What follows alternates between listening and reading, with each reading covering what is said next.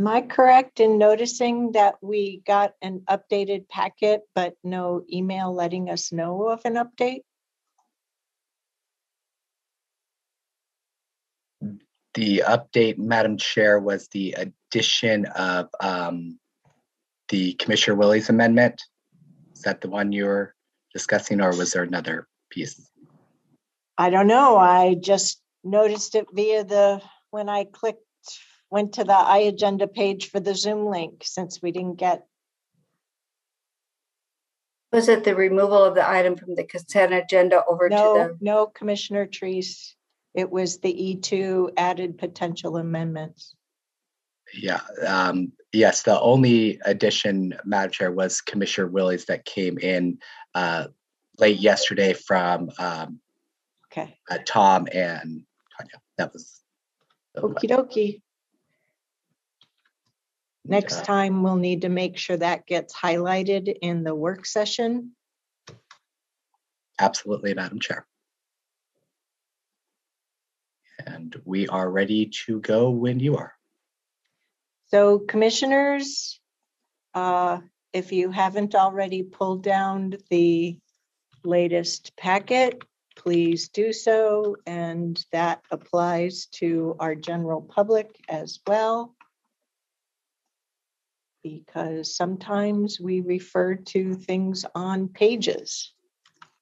So, Chair Harrington, sorry to interrupt you, but it says I cannot start my video. I'm getting a notice. Oh, now okay, now I got permission. Okay, thanks, Kevin.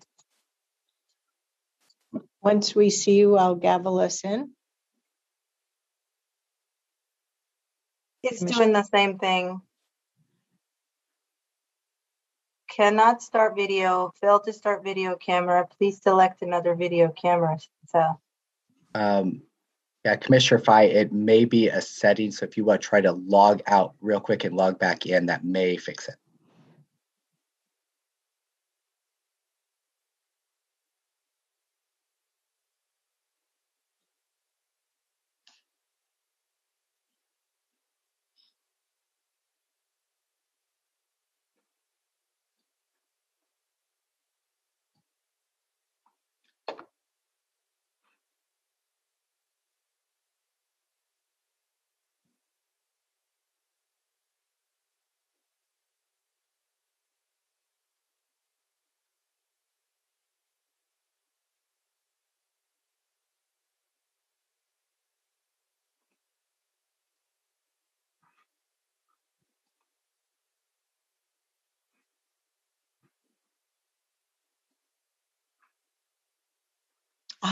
Great. We can see all 5 of us then. Thank you. Okay, good morning, everyone, and welcome to this fine Tuesday, October 19th, 2021. I'll turn it over to Clerk Moss.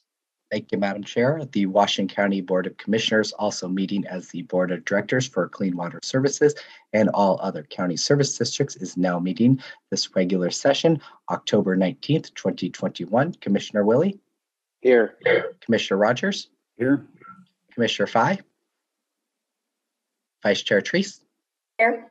And Chair Harrington? Here. Thank you.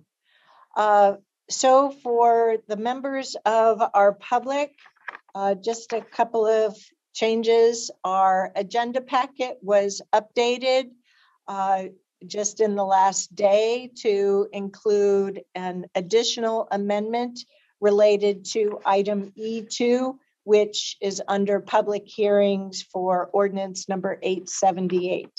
In addition, we have pulled one item off of the consent agenda.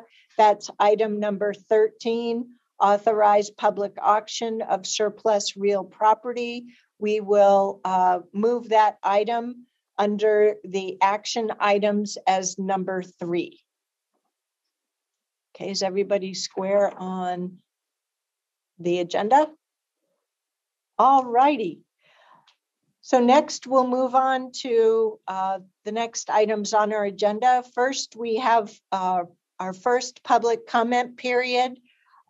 This is for anyone who wishes to address the commission for up to 2 minutes. Please note that if you're here to speak on either of the items under our public hearings, that would be our supplemental budget, as well as Ordinance 878. Those public hearings will come up in a few minutes. So now isn't the appropriate public comment time for that. Kevin, Board Clerk Moss, do we have anyone signed up? We do not have anyone signed up for this portion, Madam Chair. Okay, thank you. We do have approximately 42 plus folks who have signed up to testify later in our agenda. Next, we'll move to our consent agenda, which consists of 16 items, 2 sets of minutes, 1 item under Clean Water Services, 1 item under the Sheriff's Office, 7 items under Land Use and Transportation, 1 item under Support Services, 3 items under County Administrative Office, and 1 item under Health and Human Services. What are the wishes of the commission? We have a motion from Commissioner Rogers. Do we have a second? Second from Commissioner Willie. All those in favor, please vote by raising your hand or saying aye. Thank you, commissioners. Any opposed? The motion carries unanimously 5-0. Next, we'll move on to boards and commissions. This is an item to appoint George Marsh to the Agriculture 1 position on the Clean Water Services Advisory Commission, also known as CWAC. Matt Wellner has applied to continue his service on CWAC as the Builder/Developer 2 position, and Fatima Taha is being advanced for the at-large district position on CWAC. Each of these terms would expire September 30th of 2025. What are the wishes of the commission with regard to these appointments? We have a motion from Commissioner Rogers, a second from Commissioner Willie. All those in favor, please vote by saying aye or raise your hands. Thank you, commissioners. Any opposed? The motion carries unanimously 5-0. Thank you to Mr. Marsh, Mr. Wellner, and Ms. Taha for your service. As we learn or relearn every October in our annual gathering, either with the WEFTEC conference or in board of director training days, we are reminded how much work CWAC does for us in advising us on policies, budget investments, and program practices. So thank you for that. Next, we'll move on to public hearings. Today, we have 2 different public hearings. For the first one, this is with regard to a resolution in order to adopt fiscal year 2021-22 supplemental budget items.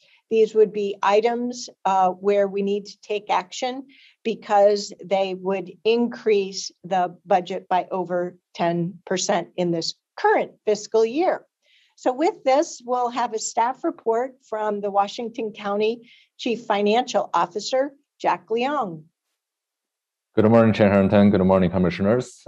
For the record, my name is Jack Leong, Chief Financial Officer for Washington County. As you are aware, Oregon local budget law allows for the modification of adopted budgets through the supplemental budget process, and that's what we have in front of you today. And we have a total of 17 items as listed in the agenda, as well as the Exhibit A, demonstrating each one of these adjustments, and I'll go over them one by one for the public's benefit. So for the first item under general government, we have the COVID-19 Response and Recovery Fund, Fund 155, and we're increasing revenue and expenditures. So this is related with a series of truing up to the ongoing grant that we have both from the ARPA as well as from other Oregon sources, including Oregon Department of Administrative Services, OHA, Oregon Health Authority, and as well as FEMA funding that we're anticipating to receive this year. So this is a quite a large adjustment to this set of budget. It's increasing the total budget for Fund 155 from roughly $50 million to close to $100 million.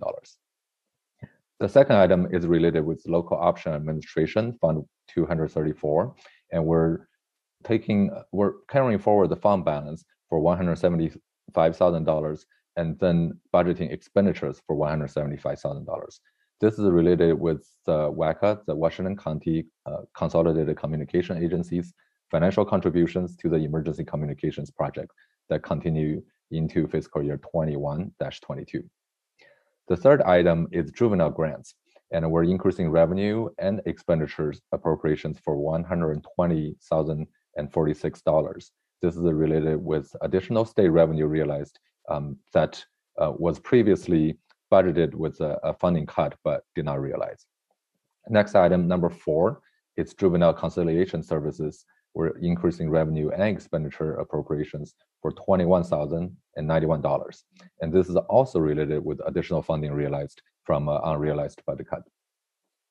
Number 5, we have a juvenile high-risk prevention, Fund 228, and we're increasing revenue and expenditures both at the amount of $427,688, excuse me. And these are also related with additional funding realized from the state. Moving on to number 6, this is where we have a series of org units included under the road fund, land use and transportation, and we are increasing revenues by $2,697,637, expenditures appropriation by $15,455,433, and fund balance by $12,757,796.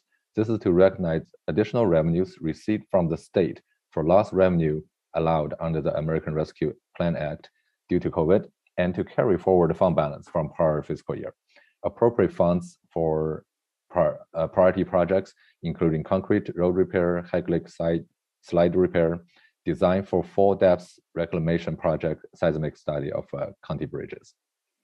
Moving on to item number 7, we have statewide transportation improvement, Fund 209, and we're increasing revenues by $1,720,000 and expenditures appropriations by $1,340,266.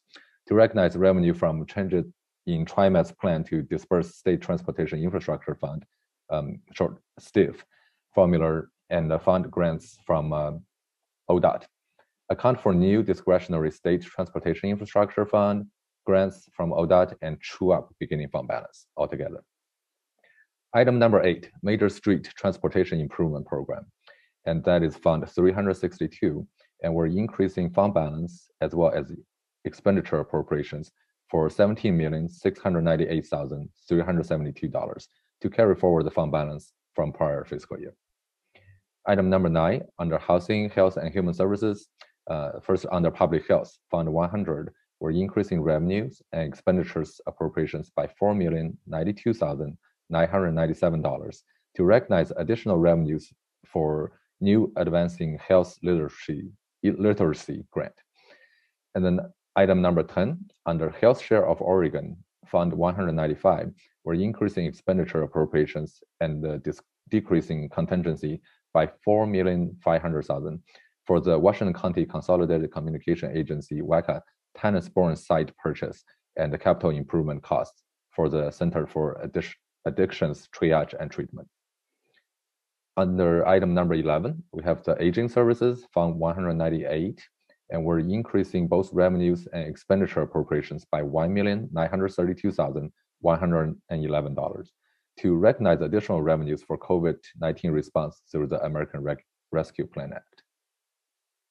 Item number 12, under Tri-County Risk Reserve, Fund 207, we are increasing expenditure appropriations and decreasing contingency by $10,250,000 for the anticipated second facility purchase for the Center for Addiction Triage and Treatment. Moving on to capital, under item number 13, we have ITS capital projects, Fund 354. We're increasing revenues by $275,063, expenditures appropriations by $1,159,082, and the fund balance by $884,019. This is to carry forward revenues and fund balance associated with the capital projects from prior fiscal year. The carry forward is due to projects from fiscal year 2020-21 for computer equipment that was not received prior to June 30th, 2021 due to COVID-19 supply chain delays.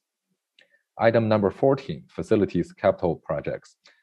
Fund 356.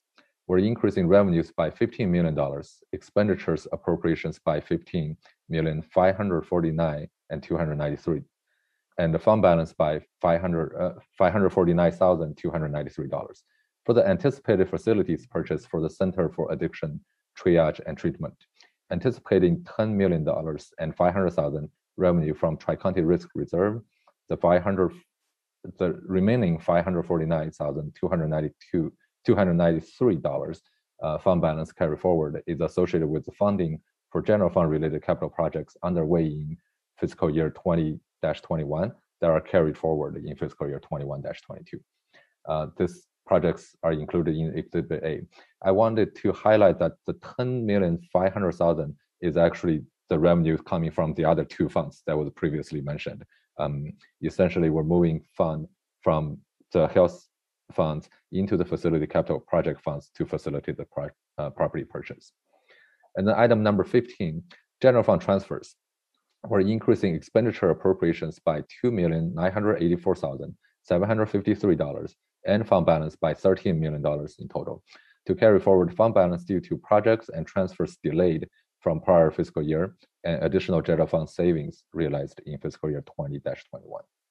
And number 16, this is related with general fund contingency, and this is an increase in general fund contingency by $10,015,247, and this is basically a sum up from item 9 and item 15 above, and this is a reflection of the amount of budget savings that we realized through fiscal year 20-21.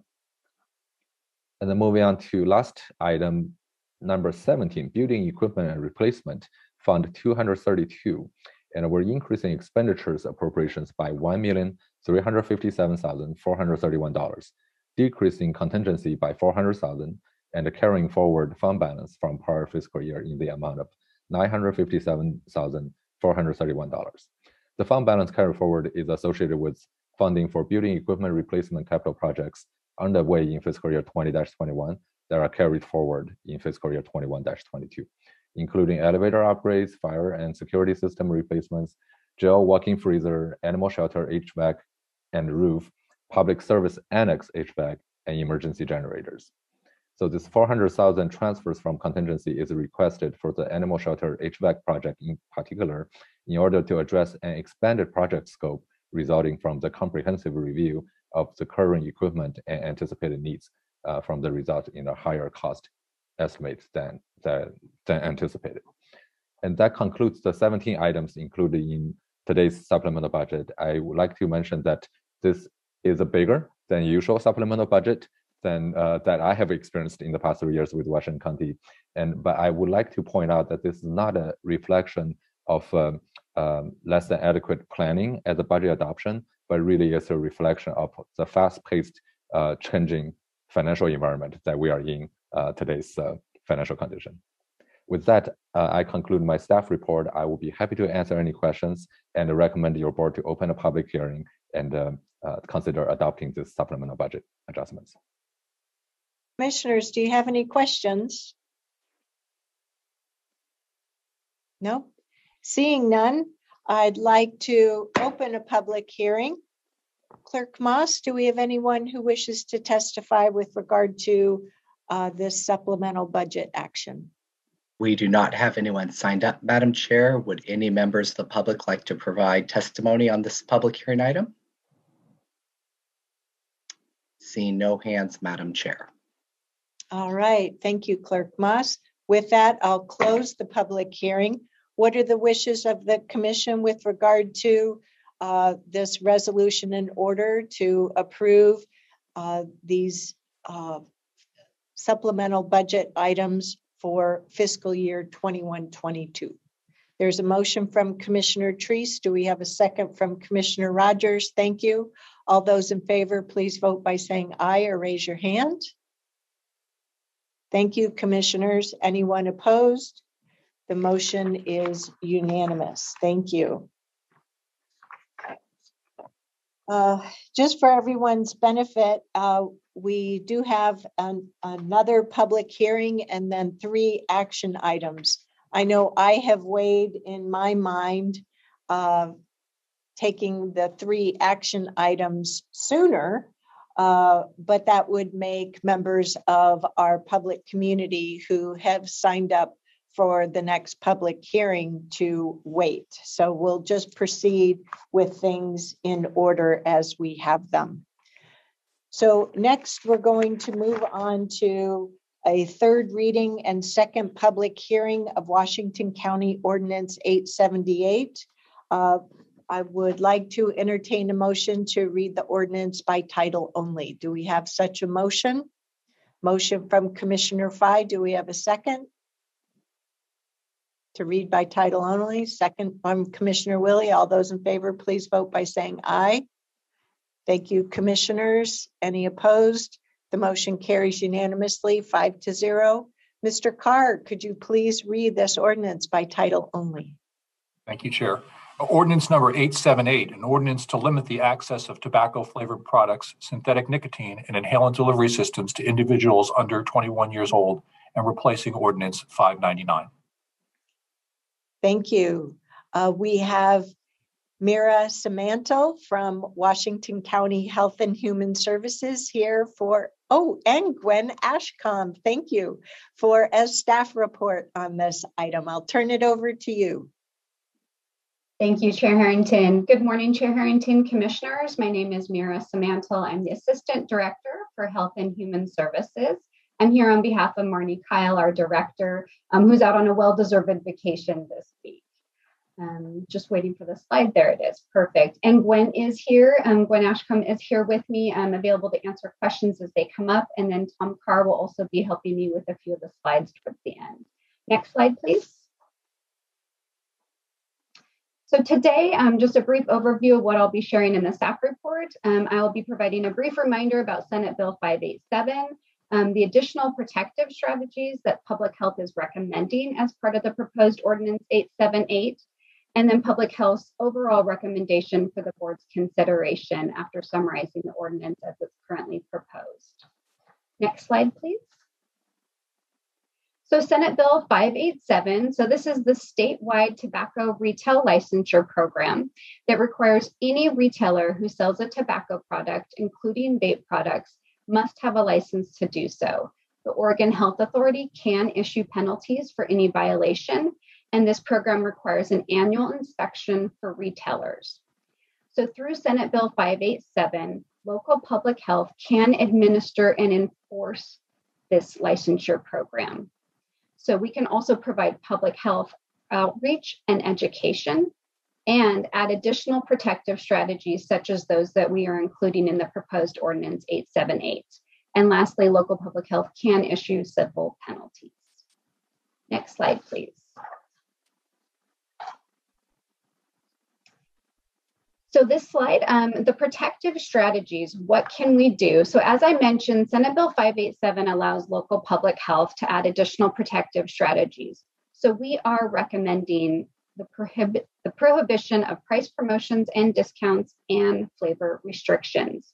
We know that the tobacco industry channels more advertising and discounts into neighborhoods with high proportions of residents who are people of color or have low socioeconomic status. The prevalence of tobacco makes it easier and cheaper for residents to continue and start using these addictive products. So by strengthening the tobacco retail licensure program, we have an opportunity to alter the systems and policies that perpetuate inequity by replacing them with new policies that purposely lead to health and equity. We can do this by prohibiting price promotions and discounts and by restricting flavors to establishments that only serve people who are 21 years or older. Next slide, please. So the proposed ordinance, Ordinance 878, this ordinance, I want to note, has no change for purchase sites for non-flavored tobacco products. but the ordinance does add vape and synthetic nicotine to the definition. It reflects the legal purchasing age of 21 and updates other definitions. And most importantly, it restricts all flavored tobacco products. So those bubblegum, mint, menthol, mango flavors that are so attractive to our youth, limits those to 21 and over establishments. So only traditional tobacco products, the non-flavored ones, would be remaining and available for purchase at retail establishments who serve those who are under 21. It also prohibits those price promotions and discounts in all establishments that sell tobacco or vape products. Next slide, please. So public health recommendation. Public health's focus is promoting the health and well-being of all residents in Washington County. So to do that, we are recommending a public hearing today that would come next and consider adopting an ordinance that reflects the best practice in tobacco prevention. So today, your board can vote to approve this ordinance 878 as proposed, reject the ordinance, consider one of the amendments to the ordinance and continue until November 2nd, or continue to November 2nd. And I just want to see if there is a next slide. Okay, so Tom, I believe the few slides that you had added yesterday look like they're not in the slide deck. I know that Tom was hoping to go next and kind of just provide a brief summary of the 3 different amendments that are in the board packet. So I'll turn it over to you. Thank you. The slides are actually in the packet that's online, so I'm going to walk through them. The first one was about Senate Bill 857. These respond to some questions I received last week and over the weekend from various commissioners. There was a question about the importance of January 1st, 2022 and the effect, sorry. Chair? Can you give commissioners the opportunity to switch windows then over to the presentation on their own machines or their own devices? If it's possible, I could share my screen and put those slides up. Kevin, may I share my screen? Yes, absolutely, Tom. You should be able to do that now.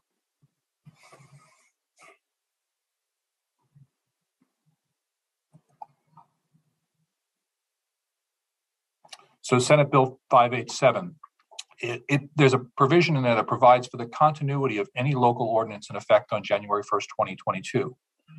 Section 17A2 of the bill provided that local authorities could impose restrictions or standards for the sale of tobacco. The significance of January 1st, 2022 is in Section 18, which says that anything that's enacted in effect by a local authority before that date will continue in effect.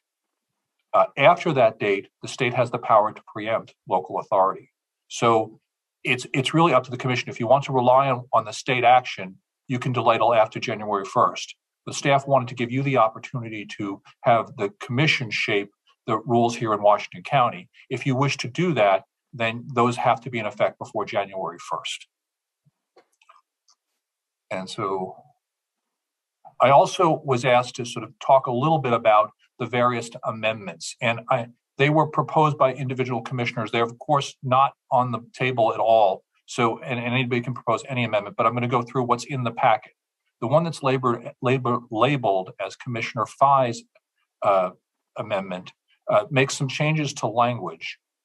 It clarifies the rebuttable presumption of what constitutes a flavored product, removes the exemption for smoking cessation products because it's included in another part. So it basically just cleans that up. It doesn't make any substantive change. It adds a definition of retailer to use that phrase instead of person or entity. That's just a clarification. Again, I don't think it makes a substantive change. In the definition of tobacco product, it contains a clear exemption for marijuana products. In prohibitions, it removes this prohibition on sale of synthetic nicotine products to minors. I'm not sure that was intended. I think the intent was that they would be prohibited, but there was a cross out that probably shouldn't be there. But the big change is it prohibits the sale of flavored tobacco products regardless of age.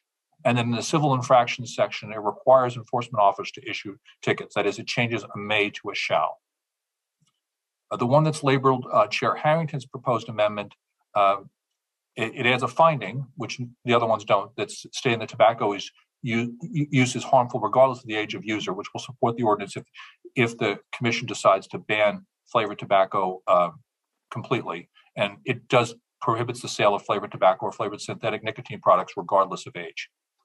And the third one, which is labeled a Commissioner Willie's proposed amendment, would apply only to flavored products used in vaping. So it does not apply to cigarettes. It would not apply to menthol. It would add an enhanced age verification requirement. It would require that at the point of sale, retailers use a scanner to verify identification. They would still have to use a scanner. If the ID is not one that's subject to scanning, then it would be a personal verification. That is the end of the presentation. If the commission has any questions, we're happy to answer them. I have a question. I see that Commissioner Treese has her hand raised, so we'll go to her first. So, Mr. Carr, the amendment from Chair Harrington, is that an amendment to Commissioner Fye's amendment? No, it's separate. The origin for it is, as you heard back in our meeting in September, I supported the outcome that Commissioner Fye was proposing, but I wanted to make sure that we had language that had been vetted, both from our public health team as well as from our legal team. So Mr. Carr developed the material per my request, and as we went over it in our work session last week, what is marked on pages 175 through 178 with my name at the top accomplishes the objective that Commissioner Fye laid out, but does so in a way that is as written from our legal staff. Which is something I do because I want to make sure that any legislation we adopt, our legal staff is fully comfortable that they can defend. So, and I'd like to hear the other questions. And then afterwards, Mr. Carr, I'd like to just look at those. I can do it on my own here, but if you could put the amendments back on the screen, I'd appreciate it. Commissioner Willie, go ahead. And this is not discussion on the amendments. This is Q&A on the staff presentation. Right, exactly. Tom, I am kind of concerned a little bit about your classification of the term of retailer. So if you look at item D, it says retailer, an entity located within or outside of the county that sells tobacco products to consumers in the county. So that's pretty broad when you incorporate it into, as we go down to prohibitions, prohibited sales to persons under the age of 21, no retailer shall sell, distribute, or offer for sale. It sounds to me like we are prohibiting retail outlets outside of our county from selling products to residents of our county. That's how I read that definition. Don't think that's legal, but not a lawyer. Just sounds like we're taking a pretty broad swath at prohibition. Well, Commissioner Willie, that's not how I would read it, because it doesn't say consumers or residents of the county. It says consumers in the county. So it's anyone selling the product in the county, which would be the nexus for jurisdiction anyway. So I think that it doesn't extend to people selling to Washington County residents outside of the county. Well, so why do we even have an entity located within or outside of the county when we're only dealing with retailers within our county? So why do we even refer to outside of the county?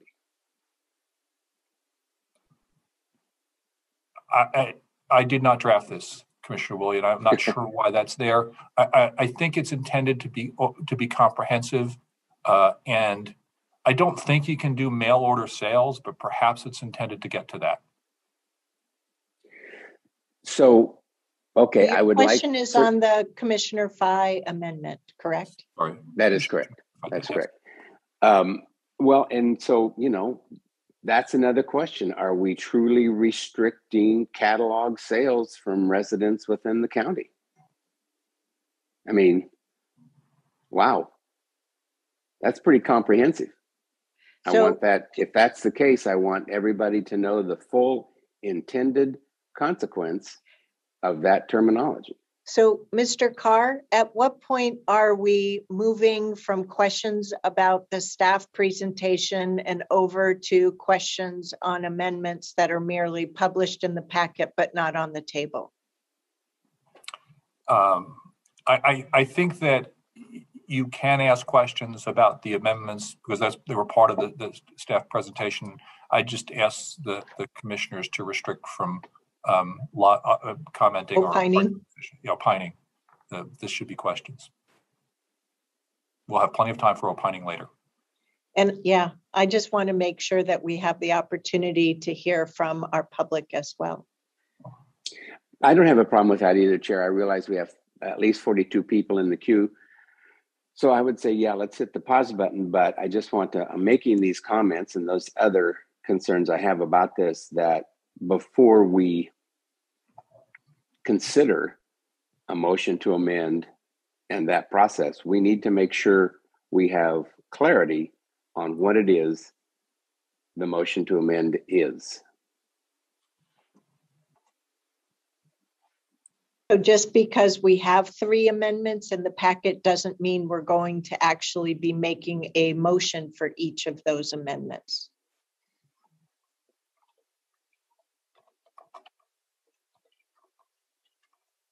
Commissioner Rogers, you have questions on the staff report. Yes, I do. And thanks, Commissioner Worley. I had a similar question that you did. It's not real clear, and I understand, Tom, you didn't draft that language, but that is an issue that it's not clear in my mind. The question I have, it doesn't have anything to do with the 3 amendments, but with the questions I asked the last time, which I still haven't got an answer to. Is there in any of these various, I guess, suggested changes, a prohibition against the possession and use? That to me is a central question in all of this. Is Washington County in any way going to monitor the use or possession? Because that's a significant enforcement issue. If someone goes over into another county and buys product and comes back and uses them, is that what kind of offense is it? And not using but having mere possession, is that an infraction as well? So I'll leave it at that, but I certainly like that answer. And I can answer, there's nothing in here that regulates the use or possession. It's all pointed to the sale and distribution. So your question is answered similar to what it was at work session last Tuesday. Are there any other questions on the staff report?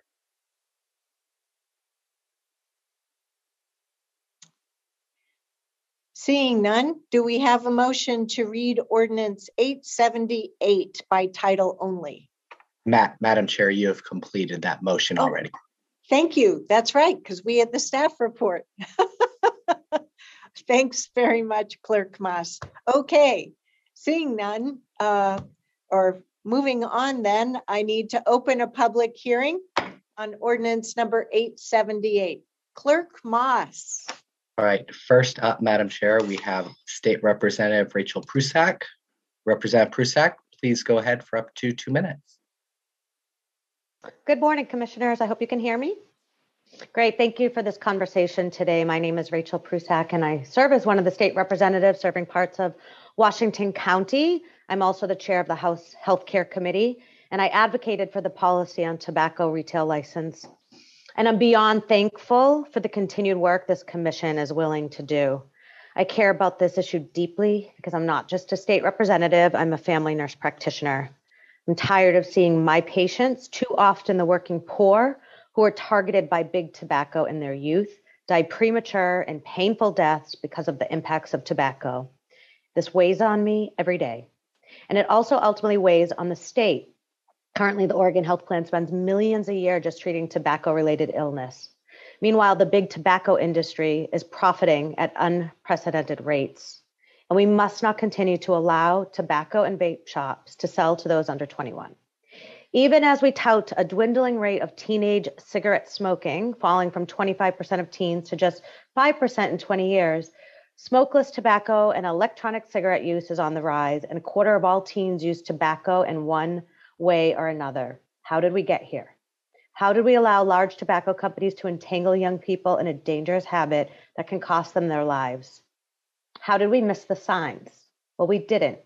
The truth is we've known the danger since the invention of the first widely produced e-cigarette in 2003, when studies proved that smokeless tobacco is just as dangerous as traditional cigarettes, and use of smokeless tobacco starts at an earlier age and can lead to a higher than normal rate of cigarette smoking later in life. We even knew that smokeless tobacco use can actually create a stronger addiction that is harder for kids to kick later in life. These findings haven't changed. As many as 60% of 10th graders have reported that getting an e-cigarette or e-cigarette fluid was easy, and underage purchases of an e-cigarette is 35% less likely to result in an ID check. More than 17% of high school e-cigarette users have admitted they got their e-cigarette or the fluid or their e-cigarette from a vape shop in the last month, and more than half admit to getting an e-cigarette from a friend who also bought under 21. Thank you. Thank you, Madam Representative. With this many people signed up, we're going to have to be a little unforgiving on the 2-minute duration, but thank you, Representative Prusak, for joining us today. Who's next, Clerk Moss? Next is Ho Chi Zen. Can you hear us? And my apologies if I butchered your name. Yeah, Hong Cheng Zhao. Thank you. There you go. Okay, Please great. go ahead. Yeah, thank you. So my name is Hong Cheng Zhao. I am the president of Oregon Chinese Coalition. But today I'm speaking on my own behalf. I want to tell teens that smoking doesn't matter if it's a cigarette or flavor product. It's more like a lifestyle to most of you. I know it's because I was a smoker myself years ago, but this lifestyle comes with a dear price that you may have to pay. We all know sometimes we still like, but most people may underestimate the impact from the addiction. I started to smoke not for lifestyle, but more for a practical purpose, helping me concentrate when writing for academic publications. I was a very light smoker, only smoking when I was writing. I decided to quit when my elder son was going to be born. That was 10 years after I started. Because I was not a heavy smoker, it was not that difficult to quit smoking. I guess going to be a father made me a Superman. But I didn't realize the habit of putting something into my mouth was that hard to get rid of. There was so many times I put my fingers close to my mouth, thinking of cigarettes on my fingers. That competition was so strong that I had to put something in my mouth, sometimes a ball pen, most of the time for the sake of companies. It was a color of my t-shirt.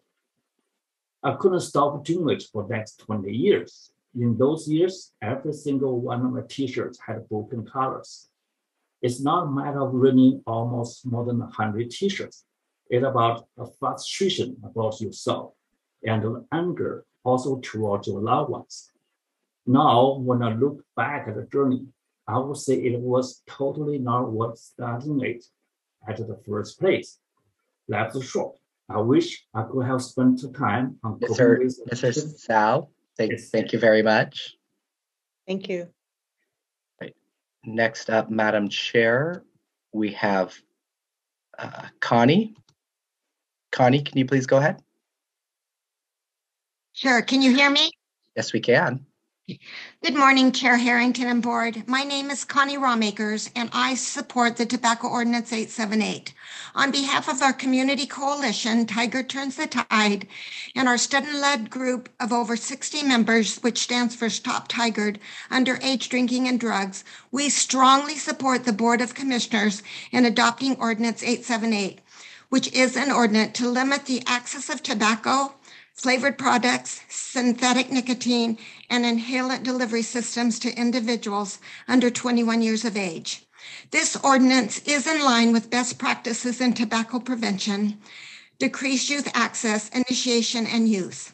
Similar ordinances have been adopted by several states and counties across the nation and have been proven to be effective. Tiger Turns the Tide has been in existence since 1984, and it is our mission to promote a safe and healthy community in Tiger by reducing alcohol, tobacco, and other drug-related problems through prevention and education. It is our goal to help our youth reach their full potential by staying healthy and drug-free. Tobacco use among our teens and the youth in our schools continue to increase. We have several students from Tigard High write letters to you, and hopefully you have received them. They know and see how tobacco use is prevalent among their peers and is often done in the bathrooms during school hours. The proposed ordinance is the next logical step in the fight against the tobacco industry's influence on our youth, the negative impact in our communities, and the adverse health effects of this dangerous product. We look forward to watching the Board of Commissioners' leadership in tobacco prevention by adopting Ordinance 878. Thank you for this opportunity to help our youth. Thank you. Thank you, Connie. Next up, we have Christopher Friera. Christopher, can you hear us? Yes, I can. Thank you to the committee for taking the time to review my testimony. My name is Christopher Ferreira, and I represent the Oregon Vapor Trade Association. The Oregon Vapor Trade Association does not support any amendments to Ordinance 878. The science is clear. Smoking kills an estimated 480,000 Americans each and every year.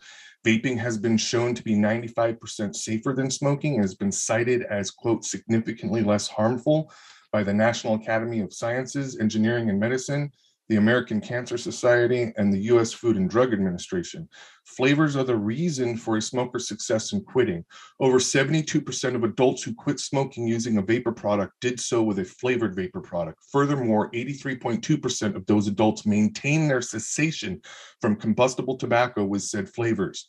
Scientific studies have proved that flavor bans on vapor products have a multitude of unintended consequences. A study at Yale University examined the casual impact of access to vapor products on teen smoking and found that after such bans are implemented, that there is a, quote, statistically significant increase in combustible tobacco smoking rates among 12 to 17-year-olds.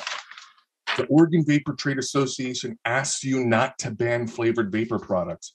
Flavored vaping products represent over 90% of our association's member sales. Vapor businesses create jobs and contribute to local budgets through associated taxes. If Ordinance 878 passes with the addendums to ban all flavors, these jobs and associated taxes will be lost, decreasing any net gain revenues. The state of Oregon has already implemented a high tax on vapor products to curb youth use. There is also a licensure program for tobacco retailers that starts January 1st, 2022. This, coupled with the passing of HB 2261, which prohibits remote sales of inhalant delivery systems, should do a great service to stop the youth from using tobacco products. The Oregon Vapor Trade Association wishes to express to this committee that these programs are not yet implemented and that their implied benefit has not yet been felt. Rushing to okay. Thank you, Christopher. Right, next up, Madam Chair, we have Ron Squires. Ron, can you hear us? Can you hear me? Yes, we can. Please go ahead. Thank you. Good morning. My name is Ron Squires. I'm the president of Rich and Ryan, a harbor wholesale company. We have 3 warehouses that sell grocery, beverages, snacks, deli food, and tobacco and vape to convenience stores, colleges, gift shops, etc. We're in the middle of a pandemic that impacts our business every day. This week already, we have had a team member get his catalytic converter stolen off his vehicle during the day while he was working. This is the 4th time it has happened since June of this year. We have a homeless caravan of trailers and motorhomes across the street that is posted as a no parking zone, leaving no parking for our team members. We need help with these type of issues before we look at banning products that are legal to sell to adult consumers. Since I last testified to this board a few weeks ago, I've had numerous inquiries from store owners asking me where they can buy a store that borders Washington County. I feel bad for your constituents who would be impacted by a flavor ban. These people are not big tobacco or lobbyists for the vape industry. They are trying to survive a pandemic and a worsening supply chain that will affect all of us in the next year. You must be 21 years old to purchase alcohol, tobacco, and vape. Have any of the board members looked to see how well your constituents are doing in sting operations on tobacco and vape? Today's youth are not getting tobacco and vape from your local convenience stores. It's friends and family. Why do we not have penalties and fines for people who supply today's youth with tobacco and vape? Why not a minor in possession as we do as in alcohol? Excuse me. There are many flavors of vodka and whiskey. Adults like flavors. Here is a list of the flavors of marijuana that I found in Washington County. Orange creamsicle, lemon kush, nectarine squeeze, forbidden fruit, Tropicana punch, wedding cake, strawberry guava. Washington County could be the first county in the nation to be illegal to sell or buy strawberry flavored cigar that would be able to put. Thank you, Ron. Next up, we have Haley Smith. Haley, can you hear us? Yes, I can. Thank you so much. Good morning, commissioners. My name is Haley Smith. I am a Beaverton resident, and I am in full support of Ordinance 878. As a parent of 2 children under the age of 7, I look forward to watching my family live a long and healthy life.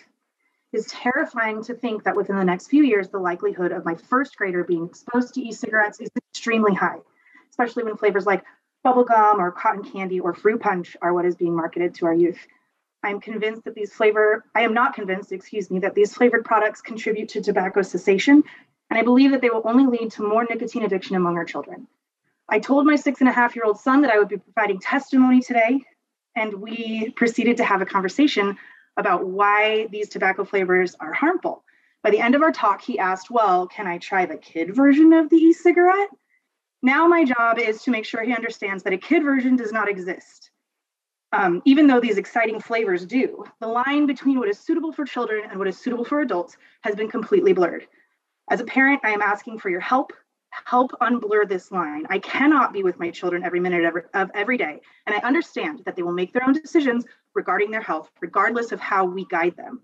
But please help our children make healthy choices by eliminating these tempting tobacco flavors that offer zero benefits. Thank you so much for your time. Thank you, Haley. Next up is Kong Sullivan. Mr. Sullivan, can you hear us? Yes, can you hear me? Yes, we can. Please go ahead. Thank you, Chair Commissioner and other commissioners. I'm Chong Sullivan, president of Kagro, Korean American grocery retailer of Oregon, and representing 163 small business owners, employing 326 Oregonian in all 4 Washington County districts. During the last hearing, I sent a letter from Washington County retailers in opposition to Ordinance 878. I want to make sure you got this email. Kagro is opposed to Ordinance 878 because it will be devastating to our business. After already shattering COVID environment of 18 months, our store rely on the profit of tobacco sales to stay in business. Menthol cigarettes and wintergreen and mint chews are important to our business. 90% of our store owners are immigrants. They believe in American dream and work tirelessly day in and day out. We pay our taxes, our employees. Not only will our members see the dramatic decrease in illegal sales of tobacco, but we'll also lose additional sales on things like water, gas, pop, and candy. Tobacco customer comes to our store every other day, and spend about $15 on other items each time. For our average Kagro store, losing flavored tobacco sale means losing $260,000 in annual sales to neighboring counties and Washington State. This will be devastating. Our stores, our essential business, and provide place for food and many county residents who only walk in the neighborhood. The ordinance will destroy our member stores. Many will close, and the employee will be laid off. This is not a time for force my members out of their business when they have already been struggling and going through so much. You are messing with their livelihood. What they fought so hard to maintain and grow. This unfairly drag business away from my Kagro member stores. Our members have a high compliance in selling tobacco to adults 21 and older and take our responsibility to check ID very seriously. These consumers are our community and our family. I urge you to oppose Ordinance 878, which unfairly targets essential business by banning the sale of flavored tobacco products. Thank you, Mr. Sullivan. Next up, Madam Chair, we have Kun Zhang. Kun, can you hear us?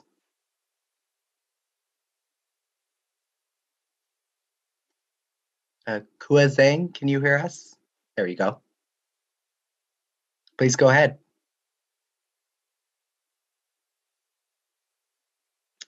Okay, we'll work with him. We'll move on to the next one, Madam Chair.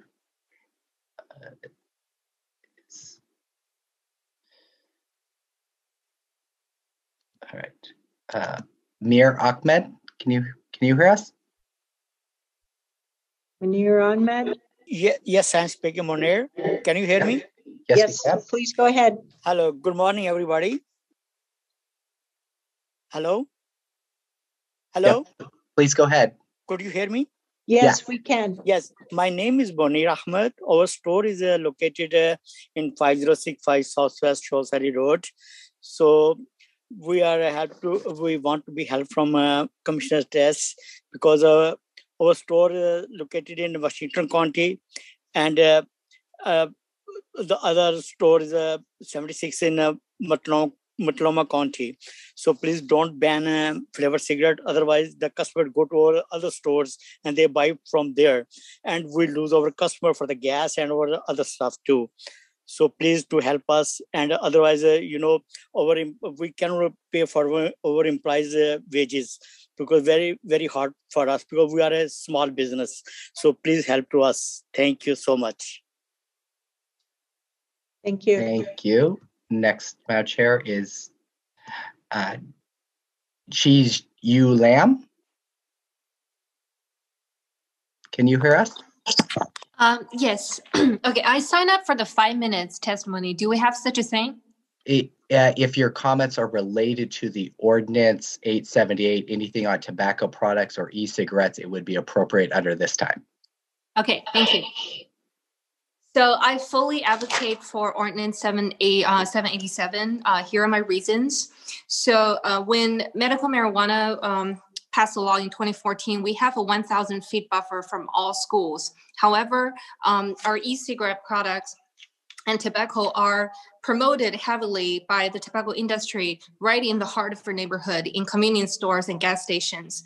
And in Oregon alone, there's 100 million budget from tobacco industry to promote such products, which are displayed 3.5 feet from ground, which are way below the eye level of an average adult.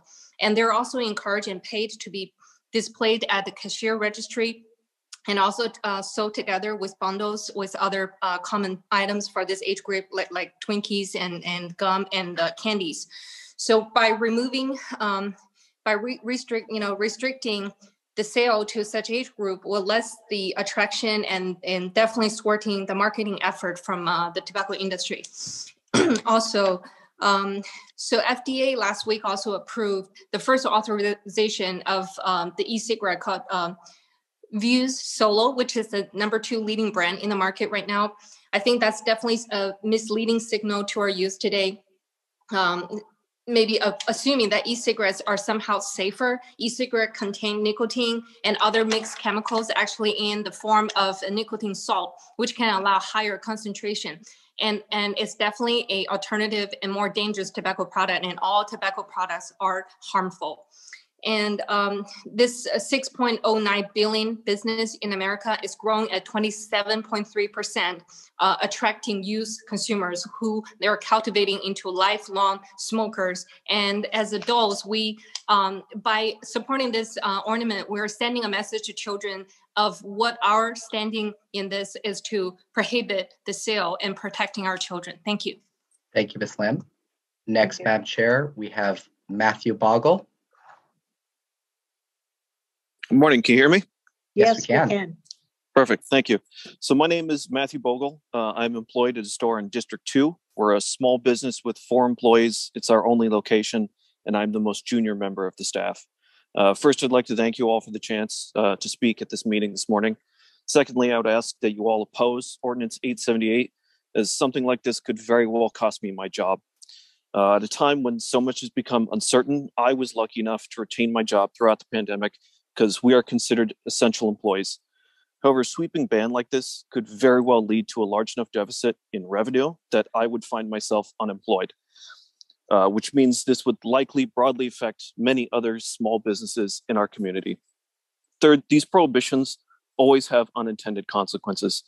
Given the two most famous examples being alcohol in the 20s and more recently cannabis, we know that people still find ways to receive prohibited product and that black market criminal elements stand to profit, especially since they will most likely sell to anyone, regardless of age. Well, at our store, we have acquired an electronic ID scanner to make sure we are only selling to adults over the age of 21 with a valid ID. As far as I'm aware, we were not required to do this. We take our responsibility of keeping tobacco away from underage citizens very seriously, and we take measures like this to prove it. So once again, I urge all of you to oppose Ordinance 878 as the potential for far-reaching unintended consequences is just too great. Thank you again for allowing me to speak. I'm done.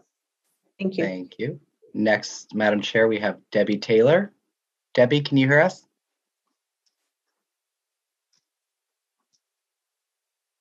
Can you unmute, Debbie?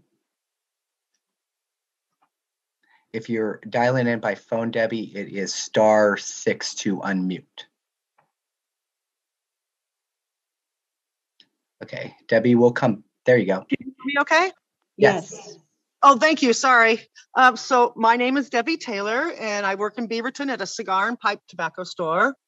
And forgive me, I am very nervous of public speaking, but it is important to tell you that I don't agree with the flavor and pipe ban. So just as Oregon sells marijuana and just as Oregon sells alcohol, we too sell products in a responsible way to grown adults. And adults like choices. I am sure that some sneaky teenagers get a hold of marijuana and alcohol, and yet I don't blame the dispensaries or the liquor stores. That's not how they're getting it. Also, I would like to add that we have lost a lot of customers over the years to internet shopping as prices go up and such. And I fear a ban will drive even more people to the internet. In my opinion, the risks of a ban do not outweigh the benefits. I like my job and I'd like to keep it. So thank you so much for listening. Thank you, Ms. Taylor. Thank you. Next up, Madam Chair, we have Jonathan Yu. Jonathan, can you hear us? Can you unmute, Jonathan? Right. There we go. Good morning, everybody. Good morning, Madam Chair and Commissioners. I want to thank you for your time. Please ban 878 because our business has taken a big beating, and I'm going to bullet line. There's only going to be 4 items, so I'm going to make it very brief. Number one, ever since COVID, our business has been negatively impacted, and even though we're essential, it's still not enough. Second thing is, because of a business owner, I take this ID checking very, very seriously because you guys send out your sting operation people to do it. And like I said, even just on the illegal sell tobacco, I also check IDs on energy drinks too, because parents are very concerned about being able, why are the kids getting stuff like this? So I check all that also too. So I just want to let you know, as a responsible business owner, I do care about the community, but at the same time, please do not take my business away. And also, bullet item number 3 is we have regular customers who come to our place. If these regulars go away, I will have no business to operate anymore. And lastly, in regards to COVID, yes, it has overly affected our sales. Half of my revenue is gone. And on top of this, as of September 9th, I lost my mom to COVID in Pennsylvania, even though she was vaccinated. So these are very difficult times. So in conclusion, I want to thank you for your time. And I ask you, please do not pass this ordinance because it will not only impact me, but a lot of small businesses that depend on this. Thank you. Thank you. Next up, we have Laddie Singh. Laddie, can you hear us? Can you unmute, Laddie? All right, we will move on to the next one, Madam Chair, and come back. Next is Ryan Rafael. Ryan, can you hear us?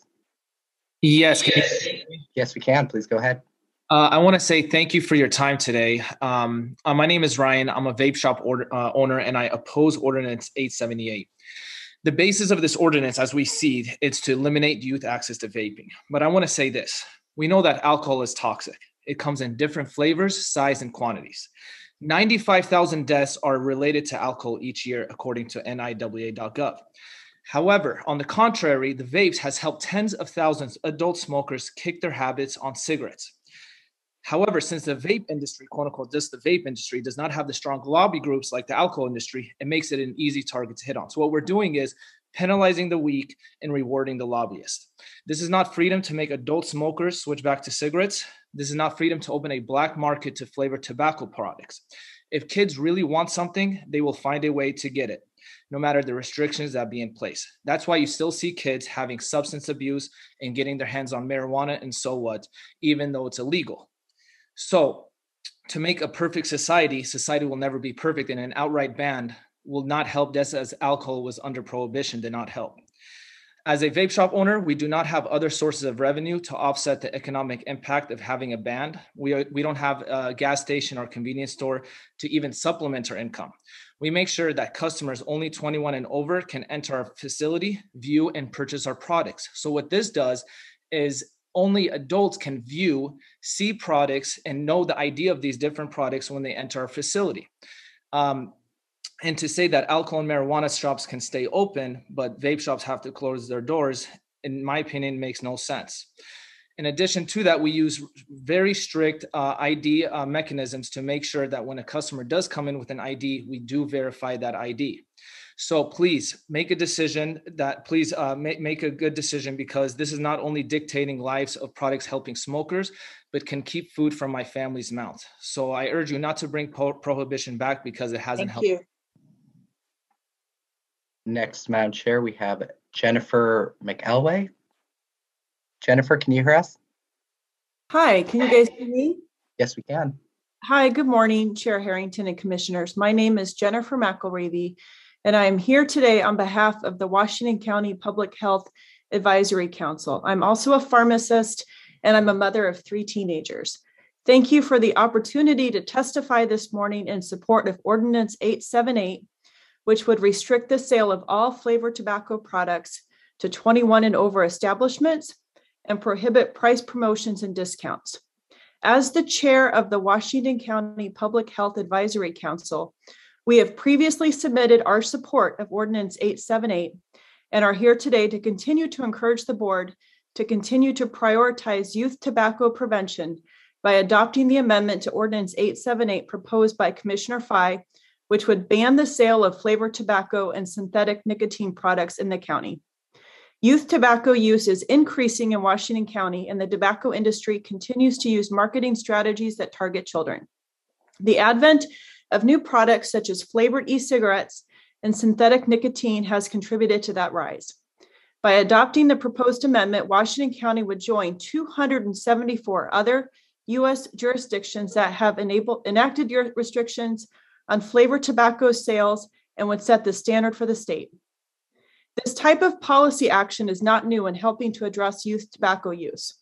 While data is still emerging on the impact of flavored tobacco sale restrictions, the data that is available indicates that strong laws can be easily implemented and can help reduce youth access to and use of tobacco by removing from store shelves the products that are most attractive to youth and the products that youth use most often.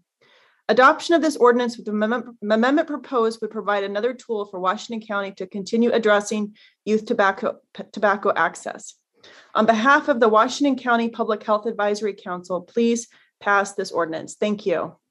Thank you. Next, Madam Chair, we have Sahid Anwar. Sahid, can you hear us?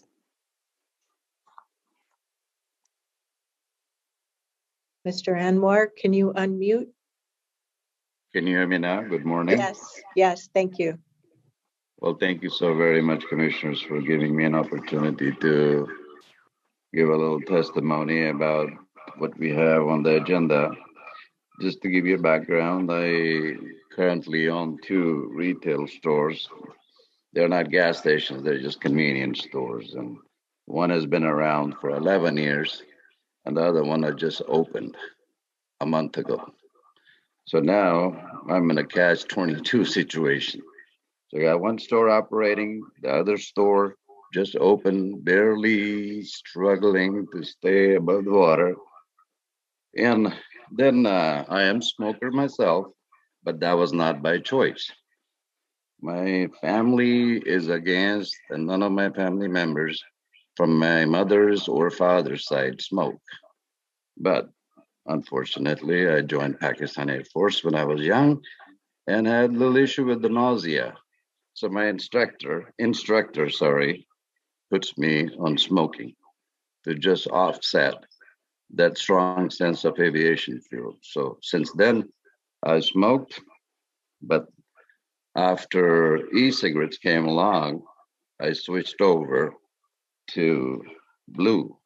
I'm sure everybody's aware of that. How long has it been? So that did help me out in quitting it. But what I'm saying is that we, as a country, a state, county, are enforcing regulations every day so that teens cannot have access to tobacco product. I just got a data from FDA. In Washington County from 2009 to 2021, our compliance rate of retailers is 99%, which shows to all of you. Thank you, Mr. Anwar. Next up, we have Ray Dufault. Ray, can you hear us? Can you unmute, Ray? Yes. There you go. Please go ahead. Okay. I work at a convenience store. I have for 8 years. And we check IDs on everybody that comes in. And, some people that can come in, don't have their ID. And they say, oh, I left it in the car. I say, well, go get it. I got to see ID. They never come back in. So the people, selling to underage people, I understand that. But then again, the people that are 21 and older should have, the right to purchase it. But when they ban it, that means my job. And so, if I lose my job, what do I do? I check everybody. In fact, I've had people come in and give me a card that said, thank you for checking IDs. I check on everybody. It's just the way that it is. But people come in.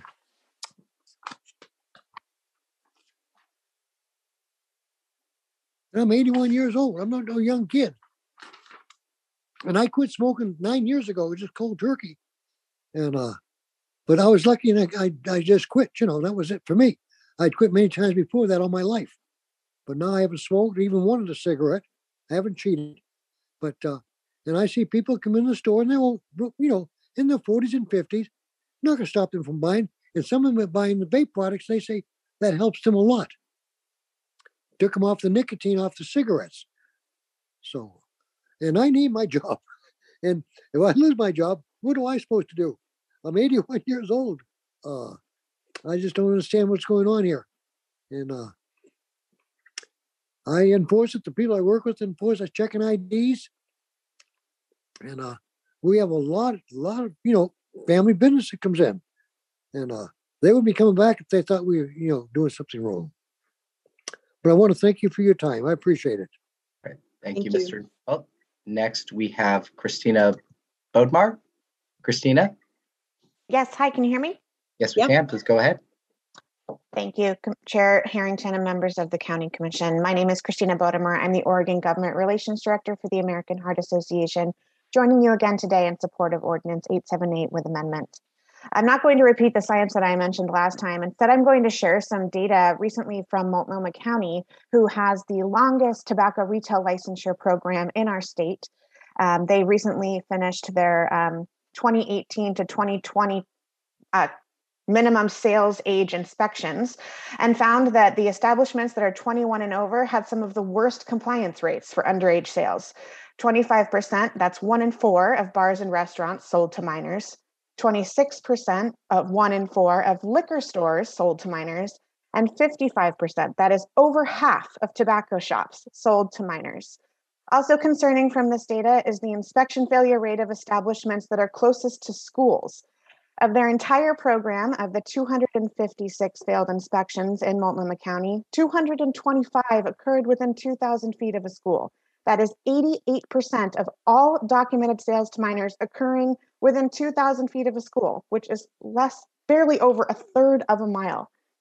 In addition to the egregious flavors that we see in vapes, we cannot forget that mint and menthol flavored tobacco are heavily marketed to kids, African Americans, and our Latinx communities. Nearly 2/3 of high school students who use cigarettes use mint or menthol flavors. In the past few weeks, you've heard testimony and received letters from pediatricians, doctors, nurses, youth addiction services programs, state legislators, parents, youth, community health clinics, and nonprofit health organizations, all asking you to take a stand and choose protecting kids over profits. The American Heart Association once again urges your support of Ordinance 878 with amendment. Thank you. Thank you. Next, we have Bob Barman. Bob, can you hear us? Yes, I can. My name's Bob Barman, and I am the owner of the Murray and Allen Chevron.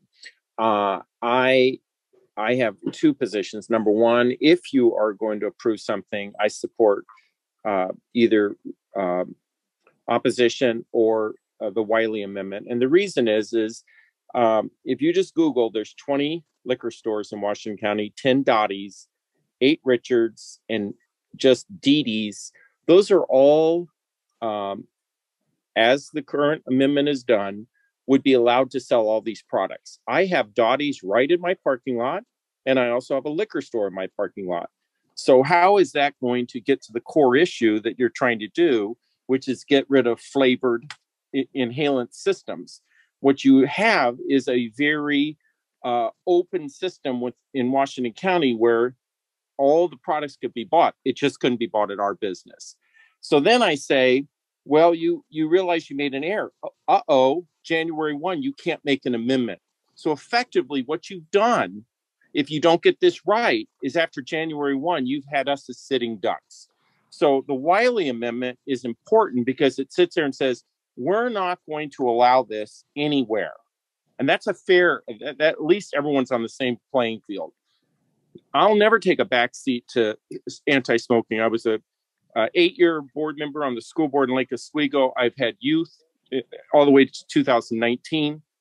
I understand your interest in this policy issue, but you've got to have it on a fair and balanced way. So my suggestion is that Commissioner Wiley has hit the nail on the head. Restrict it everywhere if you're going to restrict it.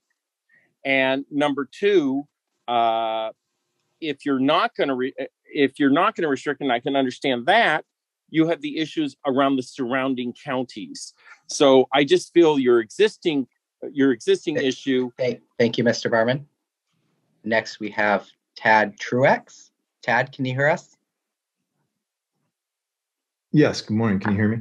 Yes, we can. Thank you, commissioners. After listening to the amount of discussion on this topic, I decided to do what a typical teenager who wished to experiment with nicotine would do. So the first thing I did, like most teenagers, I used my phone to find a product that would be appealing. I was able to find a bright yellow strawberry banana flavored vapor device for $7.99, which included shipping, that I purchased with no identification. I didn't even have to enter a birth date. I used a prepaid credit card number and an email address, and that was it. I received the device a couple days later in the mail in a nondescript envelope, ironically from the state of California, which I believe is a flavor banned state. It is my belief a large part of the reason that our retailers have such a high compliance rate is that underage consumers want products often not sold at many of these stores, or deal with the embarrassment of being asked for ID, or perhaps seeing someone else they know. In other words, the majority of underage purchasing aren't shopping there because it is, quite honestly, too much trouble. This flavor ban proposal will result in damaging retailers as well as inconvenience adult men and women who live here and wish to purchase these approved legal products from licensed retailers. I would ask that each of you consider what you as an underage consumer would buy and how would you go about acquiring it. That is why I support Commissioner Willie's amendment to address youth access without harming legal adult consumption. Thank you for your time. Thank you, Mr. Rex. Next, we have Sean Kennedy. Sean, can you hear us? I have to hit *6 on your phone. There you go. There we go. Thank you very much for hearing me today. I've in the wake of several amendments being proposed, I'm not 100% sure where I'm going to be testifying. I had some prepared testimony, but let me just go with what I had regarding the original ordinance. And I'm Sean Kennedy. I'm a resident of Washington County. I'm also an employee of Doyle Sheehan. We're a distributor. We distribute many of the products that would be covered by this ban. There's a couple of real flaws with this ordinance, I believe. If your goal is to improve the outcomes for people who traditionally use tobacco, we decrease tobacco morbidity, you're really missing the boat if we don't exempt products that are certified by the FDA to be a reduced harm product. There are many public health leaders who also feel this way, including Cliff Douglas. He's formerly the Vice President of Tobacco Control for the American Cancer Society. He has stated that differential regulations favoring reduced harm products are one of the ways that we can reduce tobacco morbidity.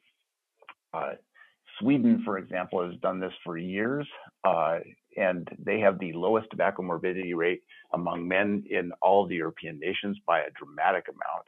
And they, like in this case, it's snus that they favor, which has been demonstrated. In fact, the FDA is actually certified as a reduced harm product. So any ordinance of this sort that doesn't include exemptions for reduced harm products isn't actually doing what's best for current tobacco users. Additionally, I believe that in a couple of amendments could include the cannabis industry in terms of devices used for cannabis use. Specifically, Commissioner Willies seems to include any vaping device, including those that are intended for cannabis use. And I encourage you to. Thank you, Mr. Kennedy. Careful. Next, we have Angela Smothers. I apologize on that. Angela, can you hear us? Yes, can you hear me? Yes, we can. Thank you, commissioners, for your time. My name is Angela Smolders, and I am both a mother and the owner of a liquor store here in Washington County. I am still in opposition of Ordinance 878 in its original form. I am, however, in support of Commissioner Willie's proposed amendment as a way to address youth access without infringing on responsible adult consumer choice. Commissioner Willie's proposal is also in accordance with current and upcoming laws and programs. Senate Bill 587, which requires retailers to get a license to sell tobacco products and e-cigs, will go into effect in January 2022.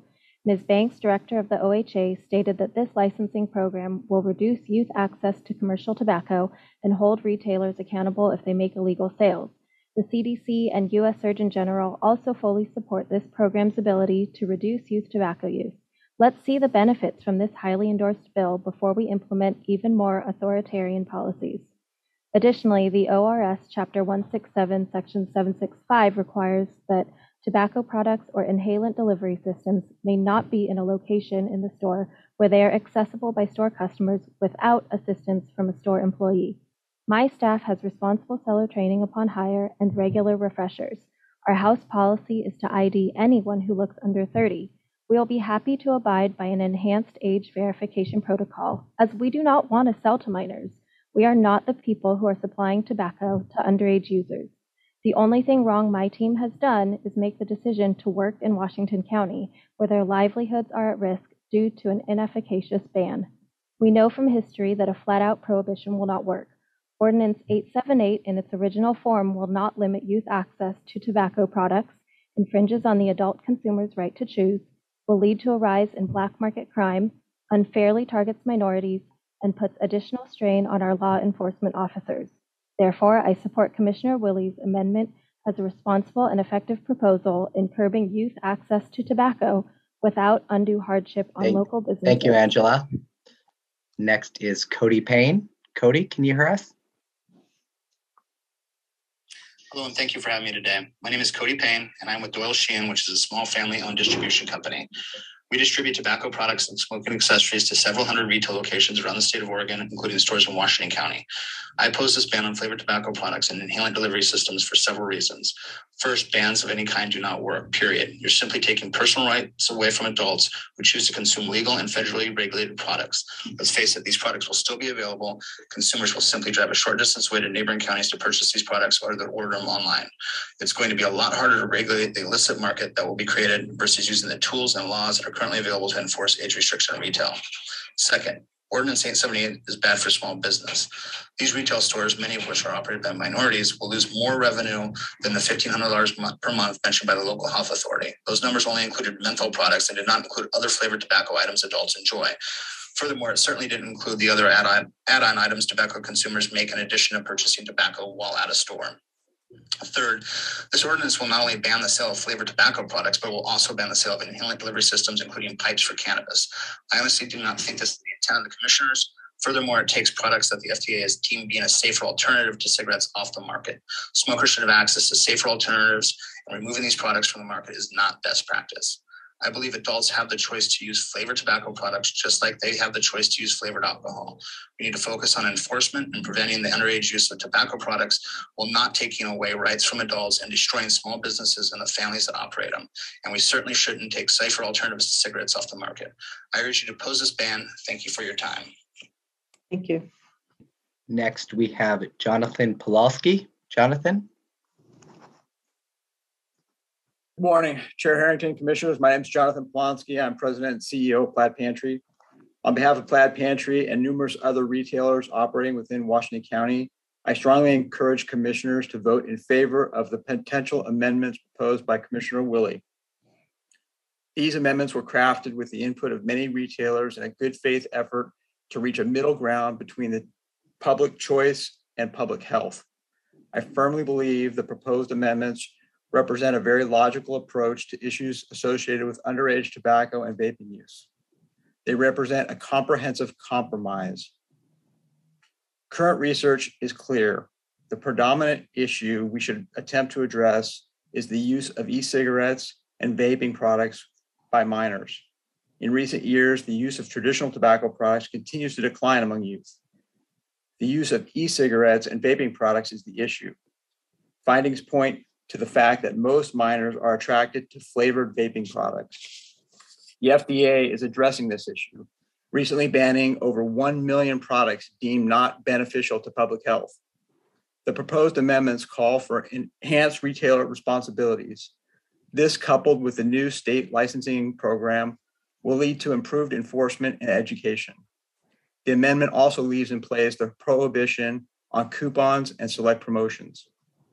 This revised ordinance, in conjunction with the state's new tobacco licensing program and the FDA's action, will position Washington County as a leader in the fight against underage tobacco use.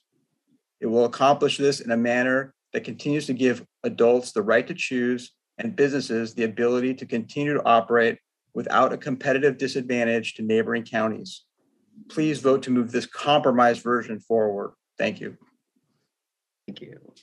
Next, we have Daniel Lane. Daniel, can you hear us? Can you hear me? Yes, we can. Okay, my name is Daniel Lane, and I'm still in opposition of the ban on flavored tobacco and nicotine products.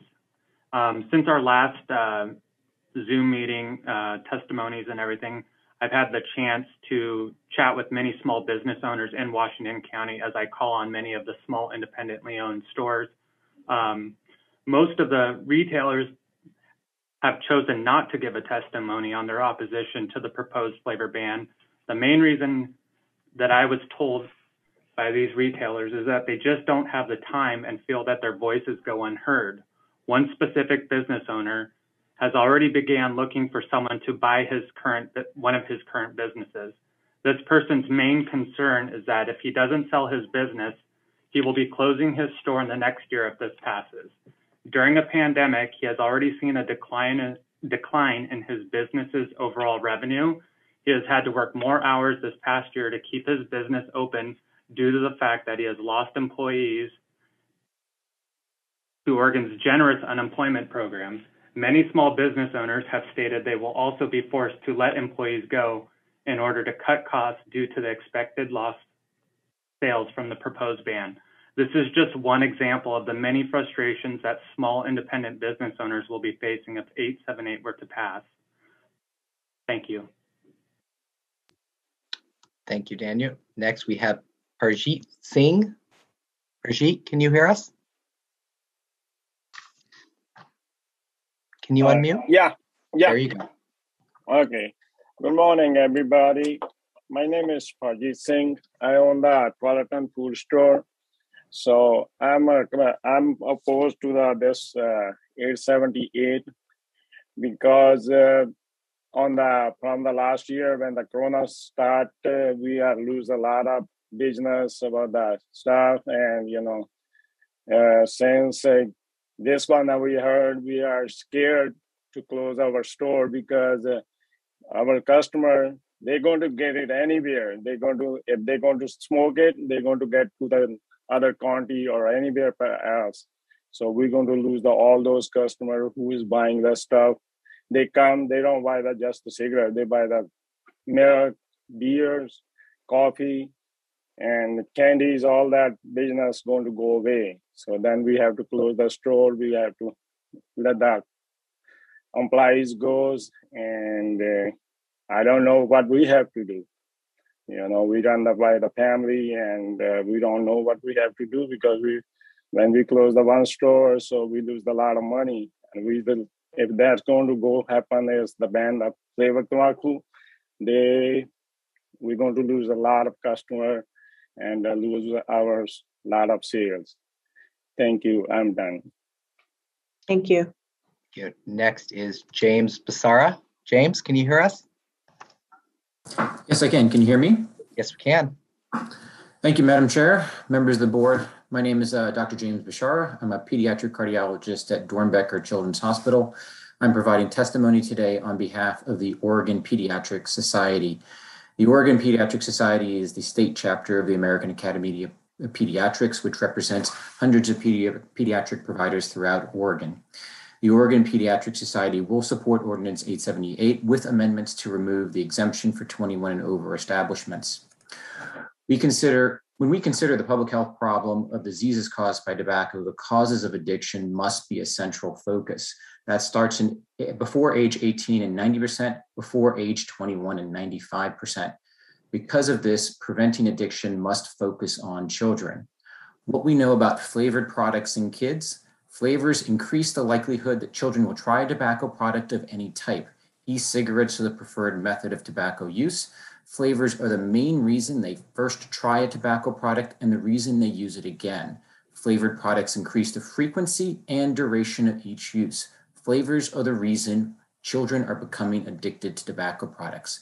We know a flavor ban will significantly reduce youth use of tobacco products. We know that many children obtain their tobacco products from social sources.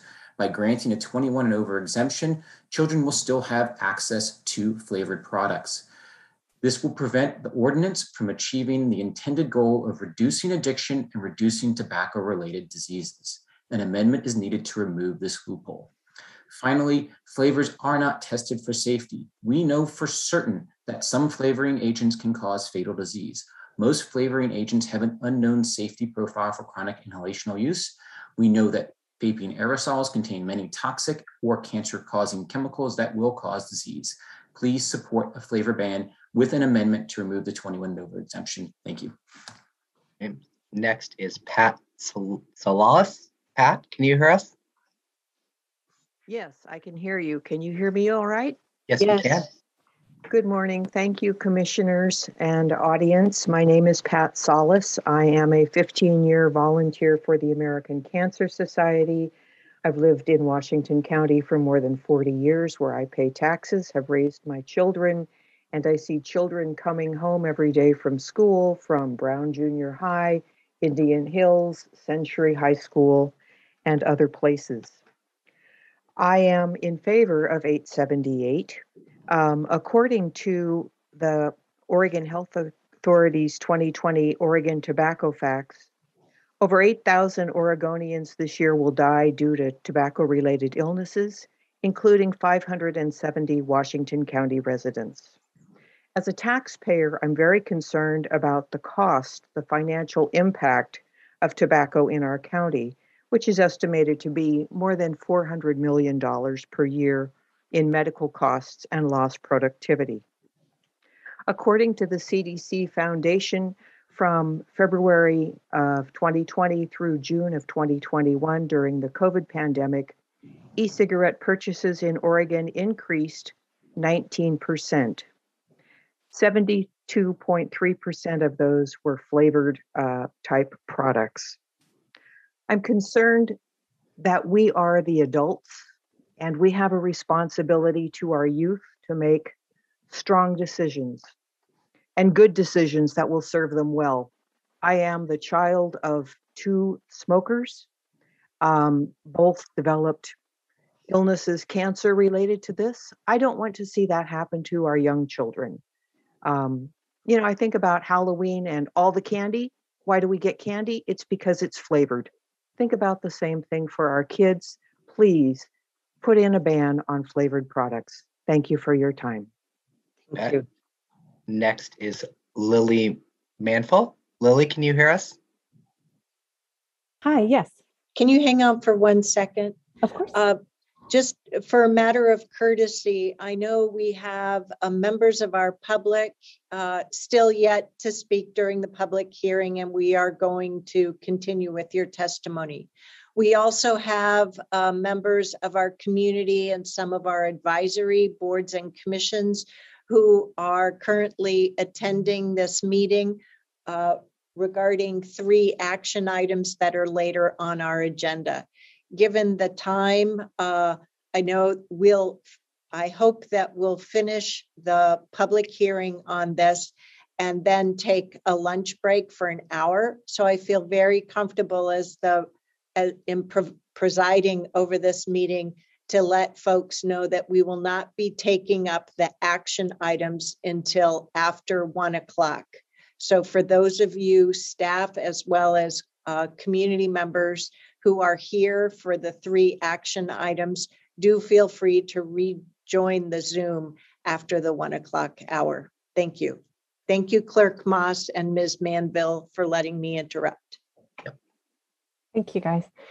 Thank you, Chair Harrington and the Washington County Board of Commissioners for giving me the opportunity to speak today in support of proposed Ordinance 878 with the amendment to remove the 21 and over exemptions. My name is Lily Jones Manville. I am the staff organizer at the Tobacco Free Coalition of Oregon. I'm here today on behalf of my organization, which advocates for tobacco use prevention across the state, but I'm also here as a former smoker and a mother of 2 elementary school kids. I had my first cigarette when I was 12. I snuck it from a family member who was visiting my parents, and it was pretty gross, but I didn't stop smoking. From then until I purchased my own, my friends were able to do the same as I did, and we shared them with each other. I bought my first pack of cigarettes 2 weeks before I reached the legal age of purchase in 1993. I am lucky that I was able to quit smoking many years ago. Not all of my friends have been so lucky. The Tobacco Free Coalition of Oregon supports the amendment proposed by Chair Harrington and Commissioner Fye to end tobacco flavor sales altogether in Washington County, because as we all know, those flavors are designed to ensnare our children into a lifetime of tobacco use and addiction.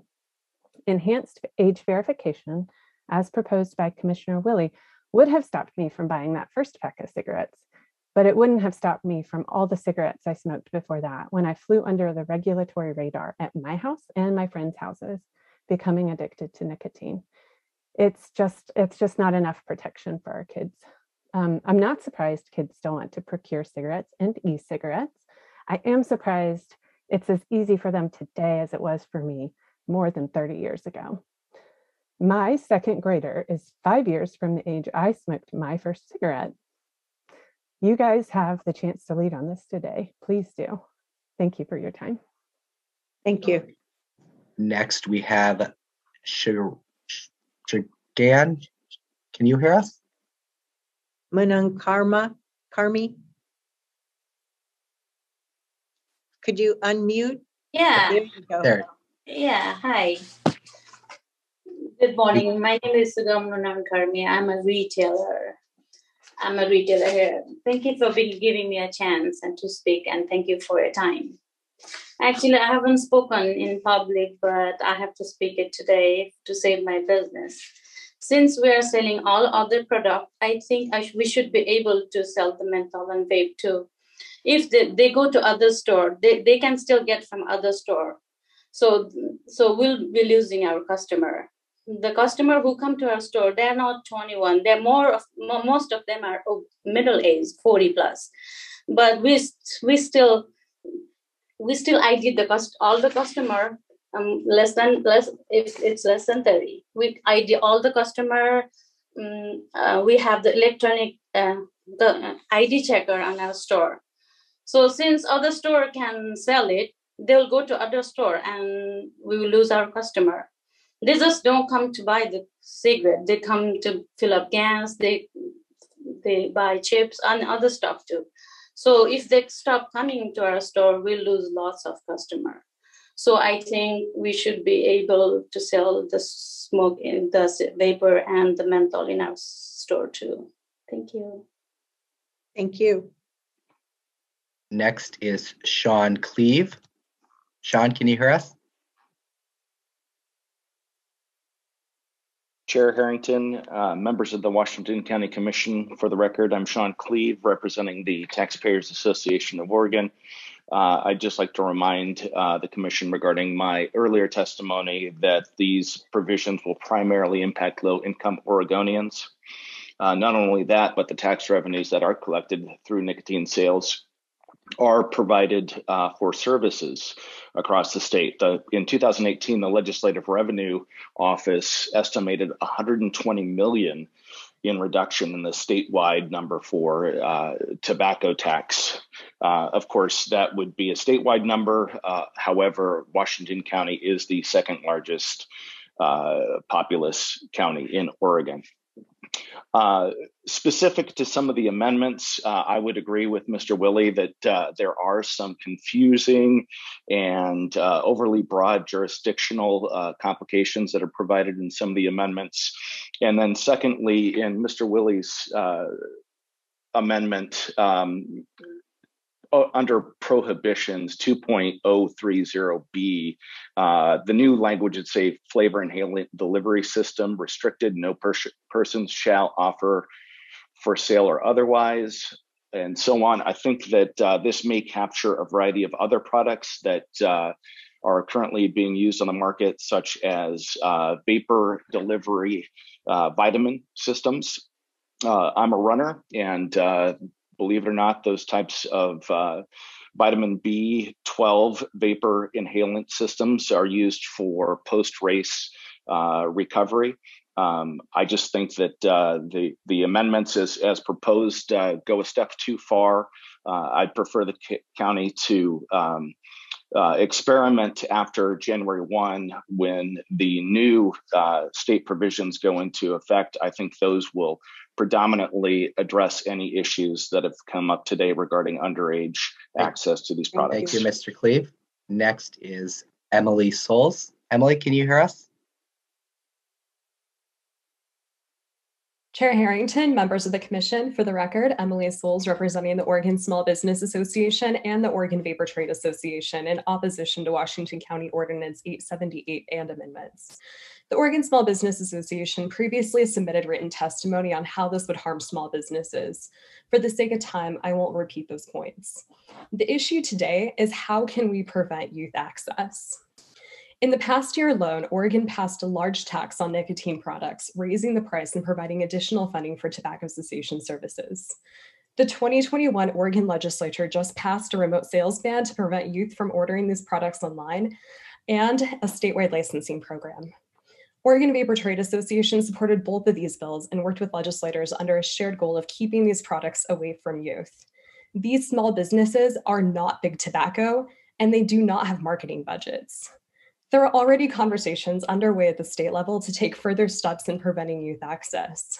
Ordinance 878 would simply send youth to other counties, to the black market, or inspire scary, unregulated do-it-yourself alternatives. For those reasons and more, the Oregon Small Business Association and the Oregon Vapor Trade Association oppose Ordinance 878 and its proposed amendments. Thank you. Thank you. Next is Eric Fruits. Hi, good morning. Can you hear me? Yep. Yes, we can. Okay, great. Thank you. Chair Harrington and Commissioners, I am Eric Fruits, Research Director at Cascade Policy Institute. I testified at the first public hearing on this ordinance, and I reaffirm that testimony. Now, I'd like to think that I'm fairly smart and on top of things, but I'm embarrassed to admit at this point, I have no idea what the Washington County Commission is trying to do with this ordinance. At first, we were told that the county wants to reduce underage tobacco use. Now it seems clear from the amendments that the county is seeking to drive out of business dozens of vape shops and convenience stores. Cloaking this new initiative as a flavor ban is simply disingenuous. You know as well as anyone that these stores cannot survive if they're stuck selling only 1 or 2 flavors. And you know as well as I do that this ordinance and its amendments will do almost nothing to reduce nicotine use in Washington County.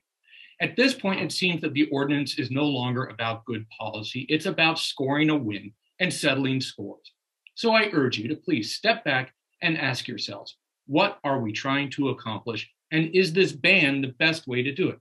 At this point, I don't think you know what you're trying to accomplish. And if you do, you're not telling us.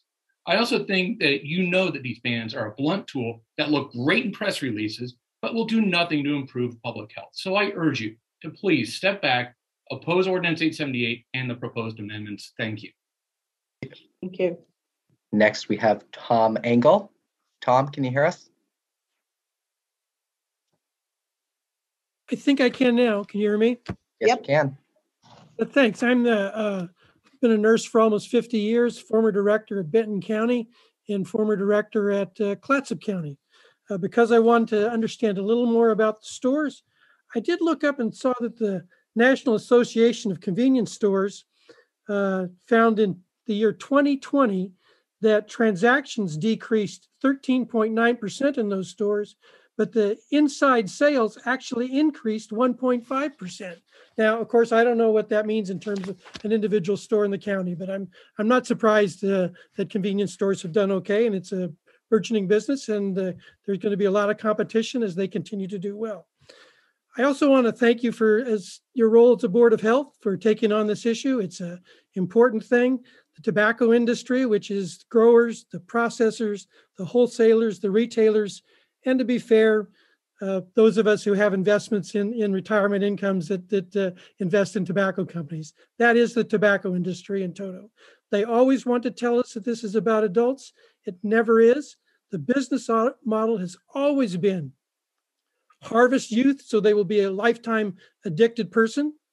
Don't worry about the fact that they have a 10 to 15 year less life expectancy, and try to please completely ignore the information that says that this costs all of us a lot of money in providing health care and lost work productivity because of those who use tobacco.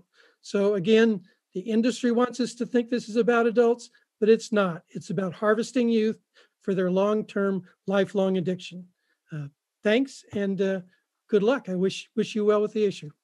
Thank you. Next is Gerard Aguilar. Gerard, can you hear us? Can you unmute, Mr. Aguilar? There you go. There you go. Good morning, Commissioner Harrington and Commissioners. My name is Gerard Aguilar. I'm from Jackson's Food Store. We currently operate 11 stores in the Washington County area, and we employ nearly 80 employees in our store locations. This ban would make Washington County an island where adult consumers would simply drive outside county limits to get their tobacco products, as well as their other purchases of gas, drinks, snack items, and more. The loss of sales from tobacco and all other items from this ban would cause us to have to reduce employee hours or worse, potentially lay off employees, just one of the many unintended consequences of this proposed ordinance. Retailers like us are the front line to prohibiting youth access to tobacco products, and per the FDA compliance check inspections, Washington County retailers have a 99% compliance rate since 2018 of selling tobacco products to adults only. And at Jackson's, we take the following proactive steps to ensure our employees are responsible retailers. We have training on all of our employees for proper checking of ID. We do age verification on our systems, and we also do internal shops to ensure correct adherence to laws and policies. Addressing the youth vaping epidemic should not lead our local government to overextend and excessively restrict the sale of all other flavored tobacco products. That's why I ask you to oppose the current ordinance being discussed and instead support the amendment proposed by Commissioner Willie. And I just want to say thank you for your time. Thank you. Next, we have Larissa Whalen. Larissa, can you hear us? Yes, good morning. My name is Larissa Whalen Garfias, and I'm a physician assistant with the Virginia Garcia School-Based Health Center in Forest Grove. I am here today to testify in support of Ordinance 878. In my work at the School-Based Health Center, I talk with teens a lot about tobacco use and vaping. After years of hard work to educate our kids and teens about the dangers of tobacco use, the rate of cigarette smoking significantly declined from 2011 to 2020. Truth be told, smoking isn't cool anymore. Youth know and understand that smoking tobacco can cause cancer and other health problems. And according to the CDC, more than 95% of youth have said no thanks to cigarettes. But just as we were making gains in preventing tobacco use in youth, vaping and flavored tobacco hit the market. Cigarette smoke may smell gross, but cotton candy e-juice not only smells good, it tastes good. Most of my patients who share with me that they're vaping tell me that they think it's safe. And why wouldn't they think it's safe with flavors like gummy bears, banana split, Skittles, and Hawaiian Punch? Because vape products are so easy to get, undetectable by design, come in a wide array of kid-friendly flavors, and are increasingly popular on social media, vaping has become cool. According to the Oregon Health Authority, more than 10% of 8th graders and nearly 25% of 11th graders vaped in 2019. Vaping is not harmless. One pod or vape cartridge contains the same amount of nicotine as a pack of cigarettes. And nicotine is highly addictive. What's more is that it causes disproportionate harm to the developing adolescent brain, affecting the prefrontal cortex, which controls attention, learning, mood, and impulse control. Vaping also exposes users to metals and solvents known to cause cancer. We know that teens who use tobacco are more likely to become adults who use tobacco. With these increased rates of tobacco use in youth, my kids' generation is facing a public health crisis if we fail to take immediate action. As a mom and a pediatric healthcare provider, I urge your support on ordinance number 878. Thank you. Next, we have Tom Eshelman. Tom, can you hear us? Yes, can you hear me? Yes, yep. Can. Thank you. Thanks, everybody. My name is Tom Eshelman. I worked for Doyle Sheehan for 42 years, and we have a facility down in Clackamas, and I really oppose this 878 for the following reasons. The federal government's already banned tobacco and vaping for those under 21.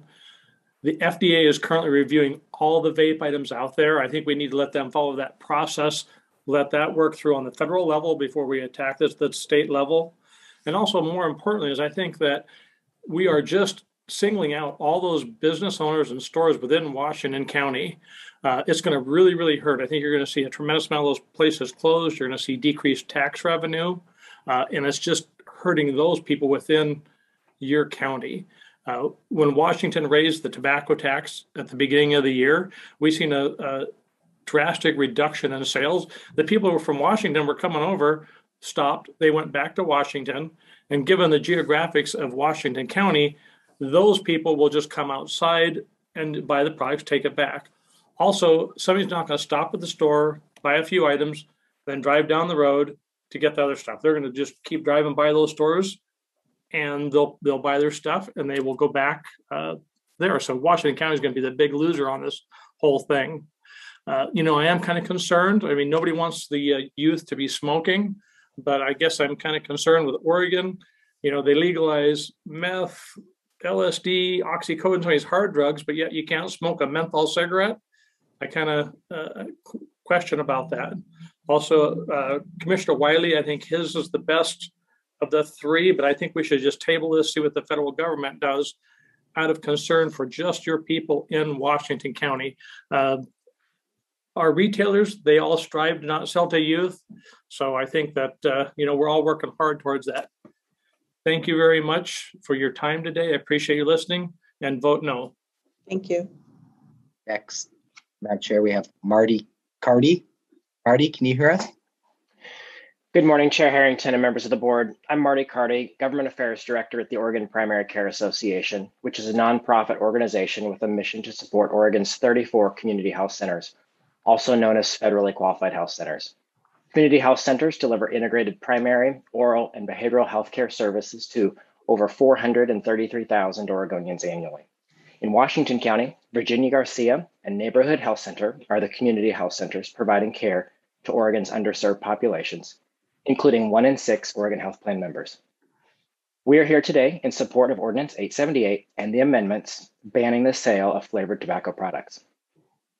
Smoking is the #1 cause of preventable death in Oregon, and providers and care teams see firsthand how smoking-related illnesses impact patients and their families. Oregon's community health centers serve patients with who tobacco companies have targeted for decades: communities of color, tribes, low-income, and LGBTQ communities. And now, their advertising campaigns are marketing directly to Oregon's youth through nicotine-filled flavor products. Since 2017, the number of middle school-aged kids who say they've tried an e-cigarette has increased by 48%, effectively creating a whole new generation of addicted smokers and leading to downstream health complications. The Oregon Primary Care Association believes a measure which bans all flavors across combustibles and vaping products alike is the best policy, and we support Washington County's efforts to chip away at the unprecedented growth in nicotine dependence, especially among Oregon's youth.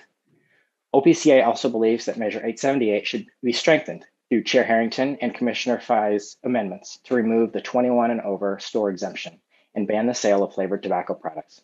There is no evidence that adult-only retailers prevent sales to kids and young people.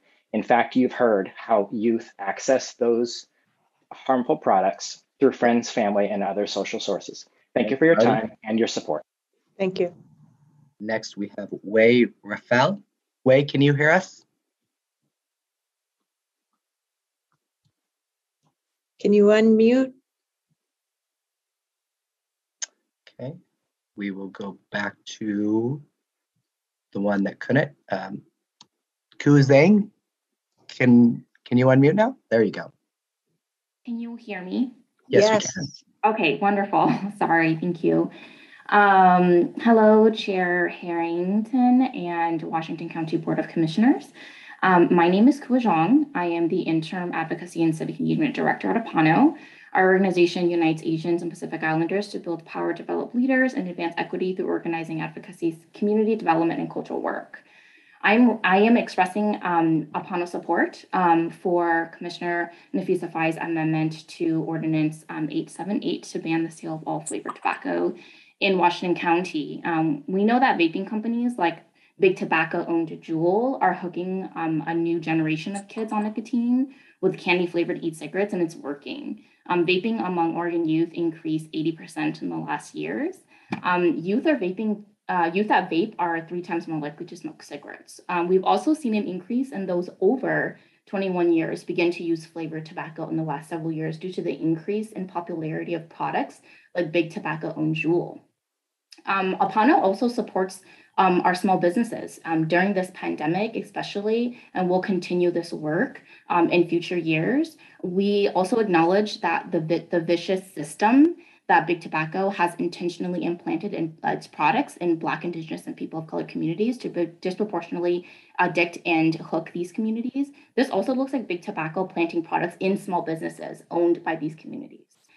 This is how the tobacco industry is able to be as powerful as it is, right? And it's not the fault of small business owners. We don't have that view or that stance. It's a vicious system that we must interrupt in order to save Oregonian lives. Washington County has a critical role to play in addressing the smoking pandemic, which is the #1 cause of preventable death in Oregon, regardless of age. This proposed amendment recognizes that in order to achieve this goal of restricting youth tobacco and tobacco in general, we need to follow the best practices in the field of prevention and adopt a full ban. Upon supports this amendment. Thank you very much. Thank you. Madam Chair, that is the entire list of people that signed up. So now if there's anyone who wishes to provide comment that has not already commented, we have one hand, two hands, okay. Thomas, please go ahead.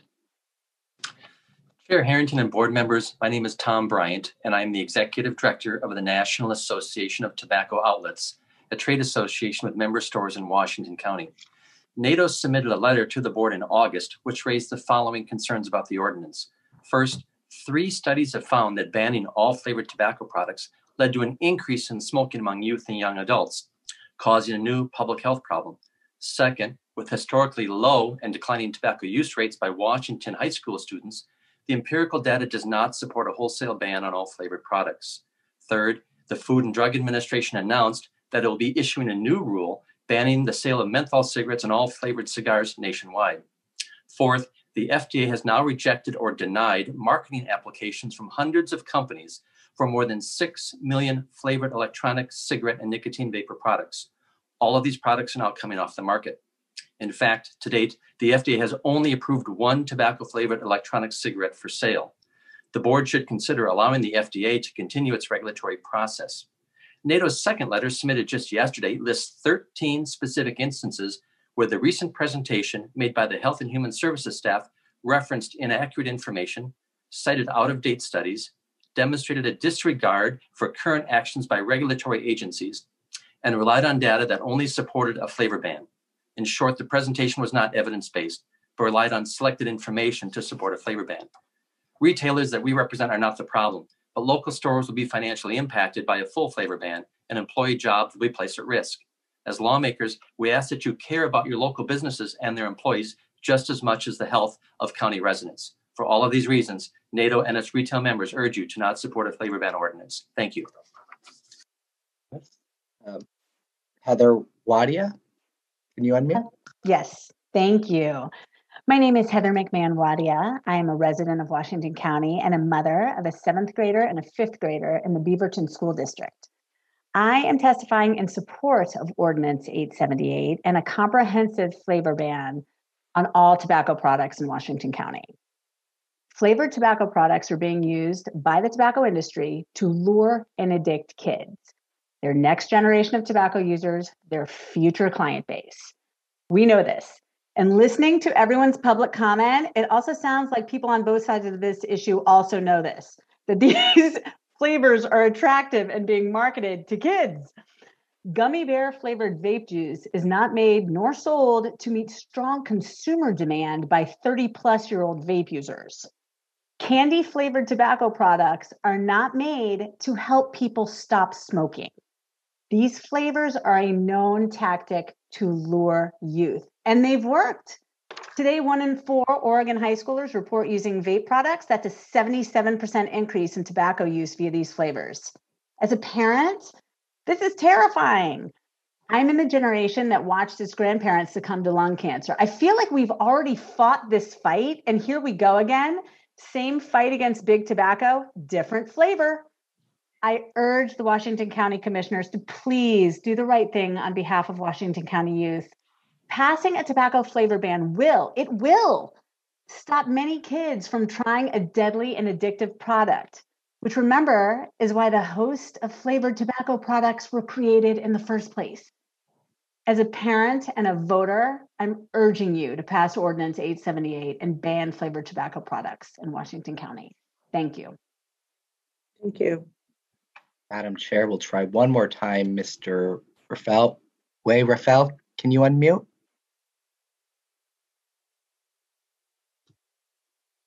Able to? Does not appear so, Madam Chair. Can you check one last time to see if there's anyone else? Are there any other members of the public that wish to provide public testimony to the board on this ordinance? We're not seeing anyone else, Madam Chair. All righty. And with that, I'd like to close today's public hearing.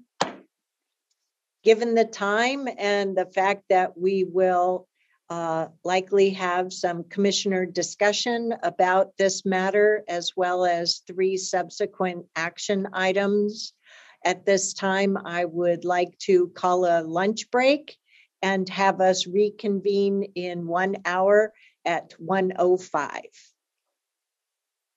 All right, is that clear for everyone? Okay, thank you. We'll see you back here on the same, well, Clerk Moss, is there an afternoon Zoom link?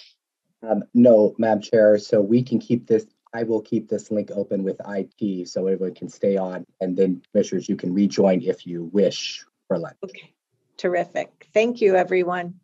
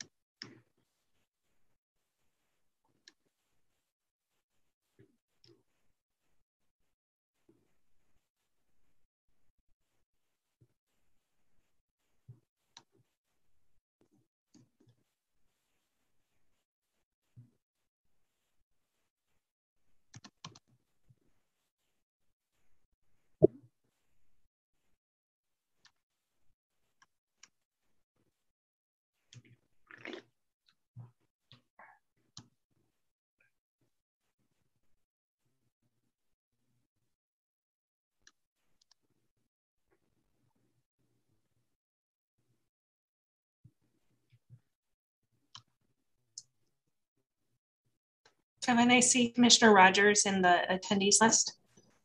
Yes, just waiting on him to accept our invite. And I see Catherine as well. Okay.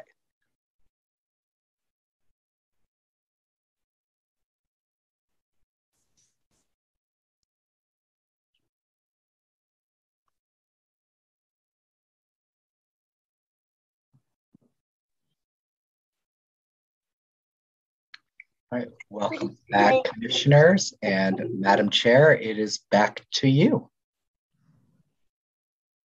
Terrific. We have all members of the County Commission. Welcome back, everyone, from our lunch break. Just before the break, we had concluded the public hearing on our 3rd read and 2nd public hearing of Washington County Ordinance 878. I want to thank everyone who joined us today in testimony. And if I hadn't moved my paper on myself, I would be able to acknowledge that we had over 43 people who came and testified today. And this is in addition to the over 150 pieces of correspondence that we have received and made available to commissioners just from last Wednesday onward. So big thank you to all of our staff for helping collect all of that and package it up for Board of Commissioners convenience. So I do know that we have the main ordinance 878 as well as some amendment proposals. So Commissioner Fye, you've unmuted. Do you want to go ahead? Yes, thank you, Chair Harrington. I would like to make a motion to amend the ordinance. During the 2nd hearing of this ordinance, I suggested some strong public health best practices changes to the ordinance. I withdrew my motion to give us as a board more time to review the changes that I was suggesting Since then, a lot of discussion took place, and I have considered both amendments in addition to my amendment. With that, I would like to make a motion to amend the ordinance, starting the changes on pages 175 to 178, labeled Chair Harrington Amendment.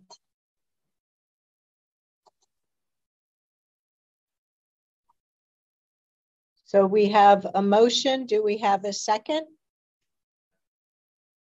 Go ahead, Commissioner Treese. It looks like you're trying to track something first. I don't understand. Could I ask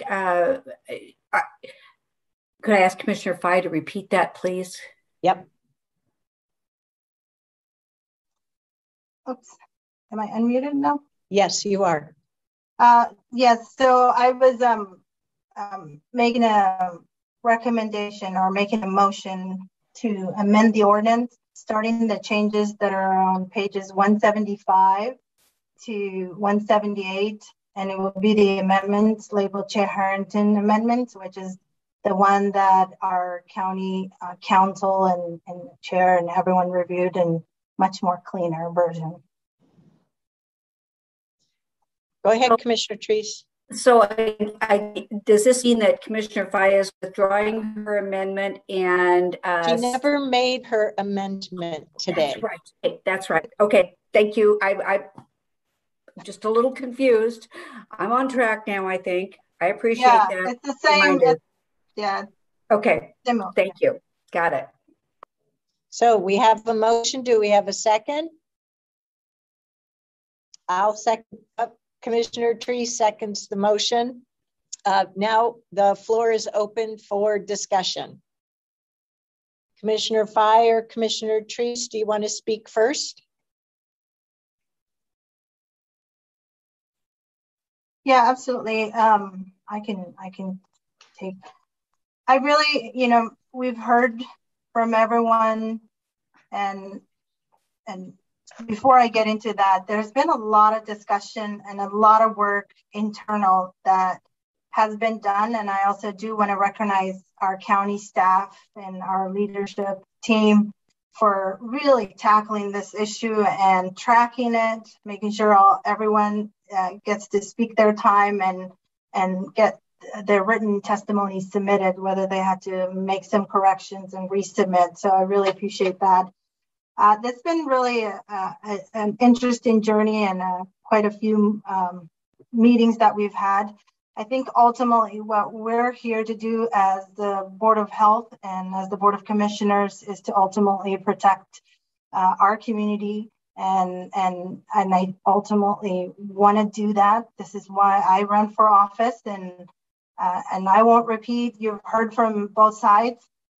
Everyone is looking for a fair amendment, and I think this amendment presents that. And I would like to also let the retailers know that, I meant what I said last time in our work sessions to try to figure out our economic development, what other opportunities and collaborations we can do on our end to help our retailers to repivot their business plans. I really want to ensure everyone that this is in the benefits and in the greater good for people in Washington County. And I would hope that our chair and our board members will join me in supporting this amendment. This will really help reposition Washington County as a bold commissioners, as a bold board that really changes the trajectory of Oregon and empower others to follow our suit. This is a hard decision, but we're ultimately protecting our community and our youth, and this is why people elected us. Thank you, Commissioner Fye. Commissioner Treese. Thank you for the opportunity to share my thoughts. I have written some things down, and I'd like, frankly, to read my thoughts. So the process to decide my vote on Ordinance 878 and any follow-up amendments has been a long one. I've read every letter. I've talked with every person and group who has asked to meet with me. I have solicited opinions from elected leaders, from individuals in the education community, the medical and the dental community. I have visited several convenience stores, both franchised and individually owned. There's compelling arguments for everybody that's presented here. I started my teaching career as a health educator with a strong focus on anti-smoking for youth. My first job in the private sector was in the realm of wellness, where I instituted some of the first smoking bans in the workplace in the early 1980s. I'm familiar with the resistance to smoking-related controls and concerns. I've also spent many years in economic development and the support of businesses in this region. I'm familiar with the narrow margins on which our small businesses operate. I've also seen the flexibility and ingenuity of our businesses, both small, medium, and large. I'm a grandmother with 4 grandchildren under the age of 12, and frankly, the number of children using tobacco products in our county was shocking to me. 9% of 8th graders and 18% of 11th graders reported using tobacco products and not just vaping products. I've also learned that this is a social justice issue. We cannot turn a blind eye to how our BIPOC, particularly Black and Brown youth, are disproportionately impacted. Throughout my education on this issue, there's been a compelling point. It has been stated by all of our commissioners that they would support a statewide ban that would reflect the components of Ordinance 878 with the amendment. I've learned that throughout the country, states that have instituted a ban of this type typically started with individual counties showing the leadership to set the path forward. I believe that my role as commissioner and a member of the County Public Health Authority is to listen to our public health department and closely consider their professional advice, including public health best practices. I will be voting to support Ordinance 878 and the amendment that's on the table right now. Thank you. Thank you, Commissioner Treese. As is our normal protocol, the chair usually speaks last. So I'll ask Commissioner Willie or Commissioner Rogers if you have anything you wish to say with regard to the motion for this amendment. Sure. Do you want to go last, Jerry, or do you want me to go? Yeah, go ahead, Roy. I'll follow up. All right, thank you. Well, it doesn't take a genius to figure there's 3 votes. So Jerry had Commissioner Willie had an amendment that I would have supported. I think it goes without saying that every one of us is anti-tobacco, probably me more than any of you. I'm really anti-tobacco. But having said that, I don't see that this ordinance is going to prohibit any youth usage. I heard from individuals in my district, and you heard from those groups today, and you heard from retailers. It's easy to get products. It's easy to go across the county line and procure products. So I don't see this doing anything other than hurting our local retailers. Does that mean that I like tobacco use? Absolutely not. Do I wish we had a statewide ban? Absolutely. I think that would make the playing field fair. But in this particular case, I don't think that we're going to achieve what we hope to achieve by behavioral change. But reasonable people have different ideas and we come to different conclusions. So I'm not unhappy. I'm just saddened that we couldn't have had state representatives who said, we'll take that fight up and we'll do it on a statewide basis. I'm saddened that we've got small retailers who are going to lose positions. I'm saddened that over 200 or 300 years ago, they found something called tobacco and they started marketing because it's a terrible product. But we are where we're at. And my preference would have been to wait and let the legislature deal with this in January, see what else we could do. But I understand that others are trying to craft the policies today. So that's where I'm at.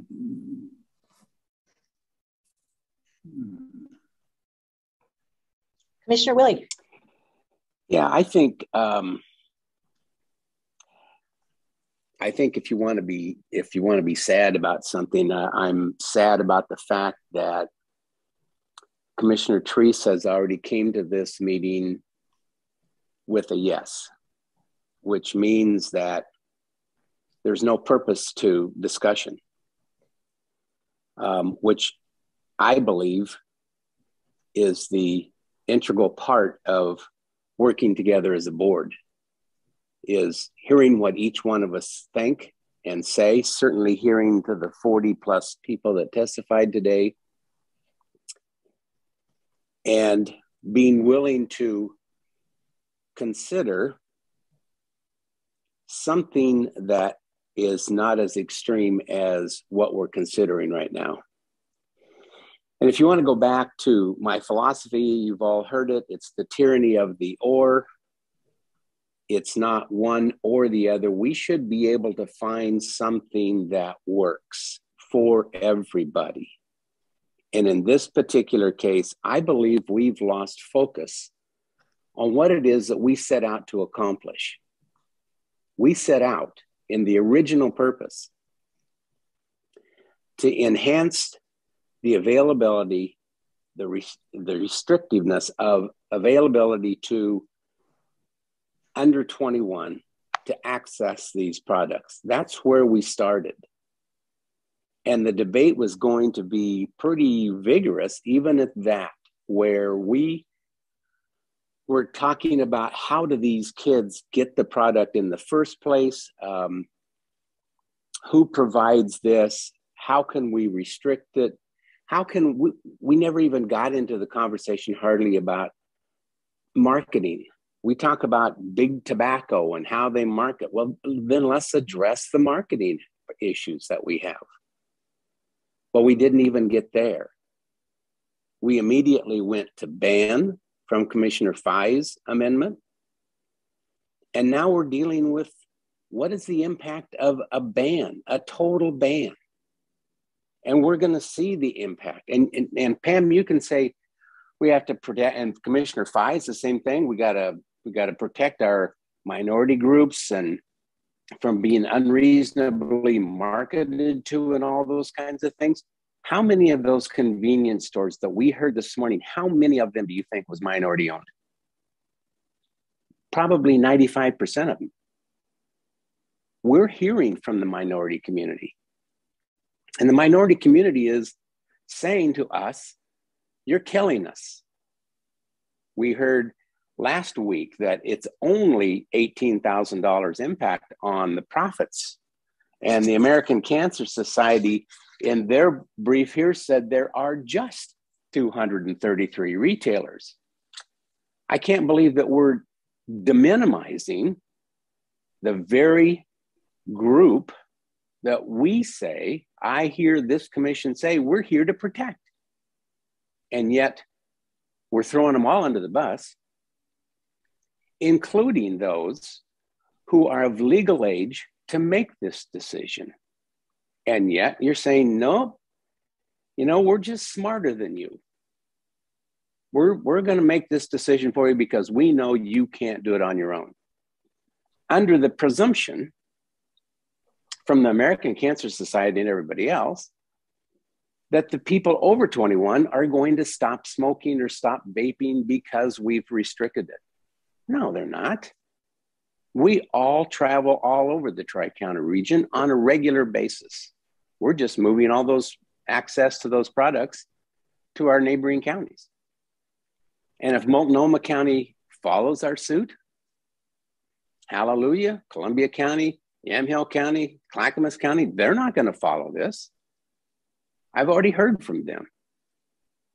So again, going back to what is it that we were trying to accomplish? Making it more restrictive for people under 21 years of age to have these products. And it's flavored tobacco. I love the fact that we talk about flavored tobacco, but we don't talk about flavored marijuana. Look at all of the flavored products designed to attract. And if you think our under 21 crowd don't smoke marijuana, well, I'm pretty sure you understand they absolutely do. They have all the same flavors that flavored tobacco does. So which would you prefer if they're going to smoke? Which would you prefer they smoke? Vaping or marijuana? Let's be realistic. Vaping looks pretty good at that point. So let's deal with the issue.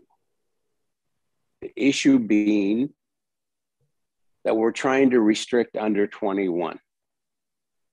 The second issue is, how do we restrict marketing to those folks and marketing to our BIPOC communities and everybody else?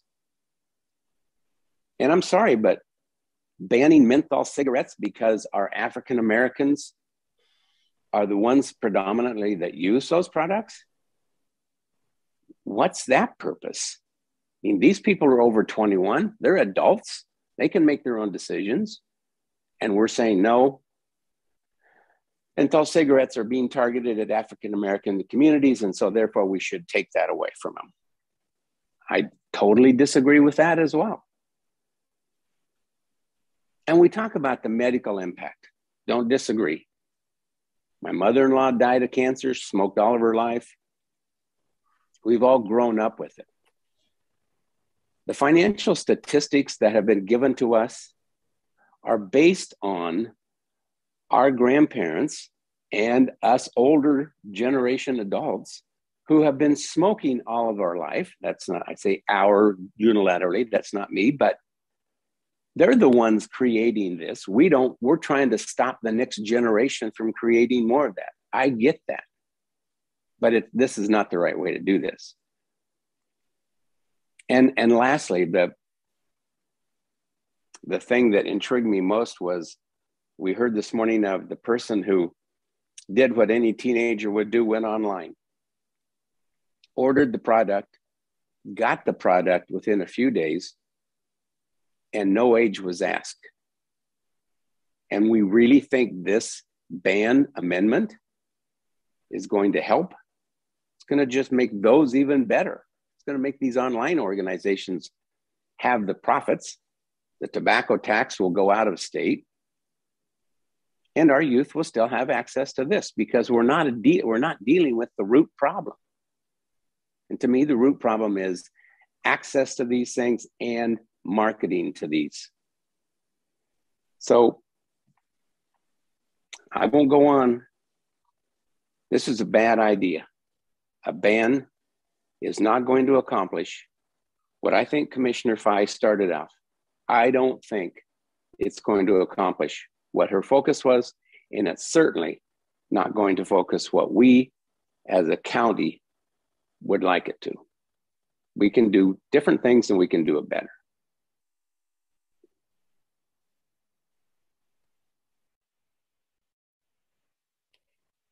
First of all, I'd like to respond to Commissioner Willie's comment about me coming to this meeting with a predetermined idea. I trust that all of us, all 5 of us, have done research.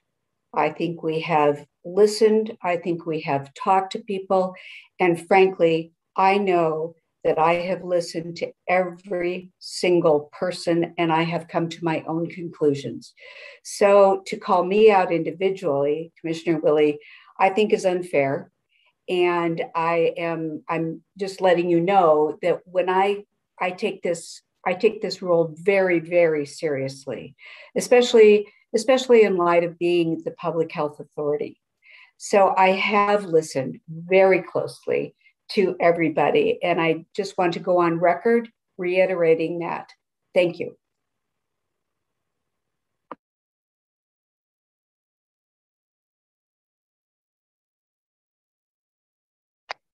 Thank you, Commissioner Treese, and thank you, commissioners in total. And I'll make my remarks now. First, I want to thank Commissioner Fye for challenging us and asking more questions since staff brought a first proposal to us in late July. Because of your persistence and work, it has caused me to ask more questions, probably more than both our public health staff, Marnie, Gwen, Mira, Tom, and Brad wished that I had brought forward to them. I feel so very well supported by our public health experts as well as our legal county experts. As you've heard from both Commissioner Treese and Commissioner Fye, this amendment increases our embrace of best practices. And first, I want to step back for a moment and thank everyone who has helped us get to this point of consideration. I earlier remarked about the number of emails and letters that have received, and through the 2 different public hearings that we've held, we have certainly heard quite a variety of perspectives. I want to also say thank you to the convenience store owners and representatives for helping me learn more about the range of products and to understand the monetary impacts of our potential decision making. The proposal from you has been published as Commissioner Willie's amendment today, so I was able to recognize it. Thank you. I also want to thank the community members who weighed in, especially those who shared very personal stories on the impact of tobacco product use. Our goal, our objective through this whole process, from late July through August and versions there into September, additional work, questioning, learnings, and into October with our work session last week, as well as today's public hearing. Our goal has been and remains to protect our youth. Our staff has supported us all along the way to enable us to put best practice methods into operation, and I'm grateful for it. We have been informed by the data from the 2019 Oregon Healthy Team Survey, specific information from our youth right here in Washington County about how tobacco product use, which includes traditional smoke cigarettes, chews, and vape products, is impacting them. They certainly use flavored tobacco products, and youth are still using all forms of tobacco. Cigarettes, chew, hookah, cigarillos, not just vape. The industry makes these products very attractive to them. And in this survey, over half of youth smokers use menthol cigarettes. So I appreciate how this amendment identifies all of these products. Menthol cigarettes increase smoking initiation and progression to regular smoking among youth and young adults, according to the survey data provided to us by our staff. Additionally, we have the data that says that we've known for decades that the tobacco industry has targeted kids, Black Americans, and other groups with marketing for menthol cigarettes, creating a social justice issue. Having a complete ban on flavors will eliminate the advertising and marketing to these products. This assists in discouraging youth access and initiation, as well as denormalizes the use of tobacco in our communities, not just for youths, sorry. For me, ensuring that we are keeping with proven and successful tobacco prevention public health strategies is what it's all about for us in our service as the County Board of Health. Thank you, Commissioner Fye, for Commissioner Treese, for continuing to voice our role in that. And Commissioner Fye, once again, thank you for being brave and making sure that we are using our leadership and our authority to help protect the youth of our community as well as our wider community. And with that, I'll make one last sweep to see if there are any commissioner comments to wrap up before we have a vote on this amendment. Go ahead, Commissioner Willie. Yeah, I just want to be clear about one thing. I don't think Roy and I's no on this issue is an advocacy for the tobacco industry or support for our youth or anybody else smoking. I think Roy has indicated pretty strongly that he is not a fan of tobacco use, and neither am I. So our point, to make sure it's clear, is not a vote for the tobacco industry. It was a vote for finding balance and another way that we can make this work better.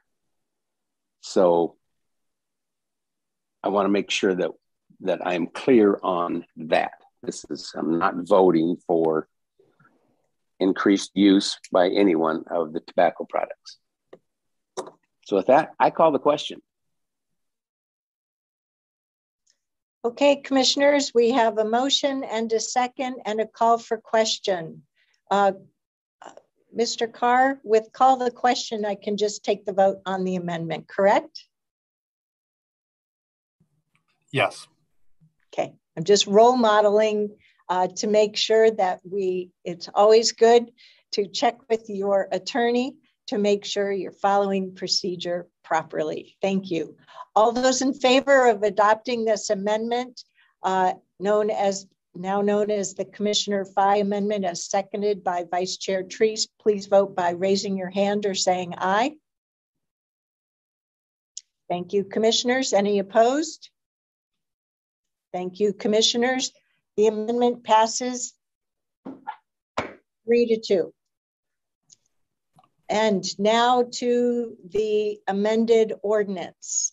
Mr. Carr, I believe at this stage of the game, we need a motion to continue to a fourth read and not sure and a public hearing perhaps for November 2nd, correct? That's correct. Yes. Do we have such a motion for a fourth read and a third public hearing scheduled for November 2nd? Commissioner Fye or Commissioner Treese? Okay, we have a motion and a second from Commissioner Fye and Commissioner Treese. All those, any discussion? Okay, seeing none. All those in favor, please vote by saying aye or raise your hand. Thank you, commissioners. Any opposed? Thank you, commissioners. The motion passes 3-2. So an updated ordinance 878, probably an A version. It will be an engrossed ordinance. Engrossed ordinance. Thank you. Will be published for fourth read, public hearing, and hopefully final vote next Tuesday, November 2nd. Thank you. Whew. And now we pick back up with our previously. Chair. Yes, ma'am. Just a slight correction. Next Tuesday is not November 2nd. Oh, you are correct. I just 2 weeks from today. 2 weeks from today, November 2nd. Thank you. I can't afford to lose any weeks in my life, can I? Thanks. Okay, so we still have, that's it for public hearings, but we still have 3 action items on our agenda for this afternoon. And I want to thank Mira Samantel and Gwen and Mr. Carr and his staff for participating in our long journey on this, but particularly in this meeting. Commissioner Fye? Chair Harrington, this is about the action items and the item that I pulled from the consent agenda. I have a bit of a scheduling conflict today. I like to log off at 2:15 at the latest. Okay. Mr. Carr and Ms. Angie, would there be a problem if we take that former consent agenda item number 13 first in the order of our action items?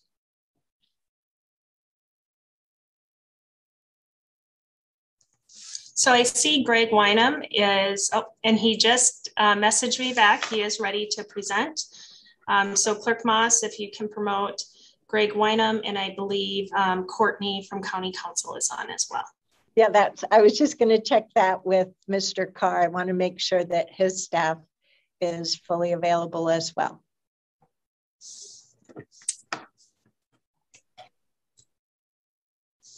Okay, so we're going to move on to our action items. And the first one, Mr. Carr, do I get a thumbs up from you or a wait?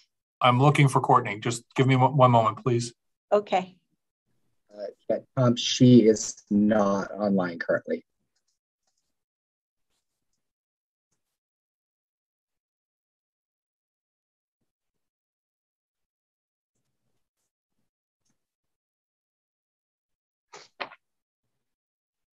Okay, well, let's start first, if we could, with the first action item while Courtney is able to join us, and move to the introduction and first reading of proposed ordinance number 884, an ordinance amending Washington County Animal Services Code, Chapter 602.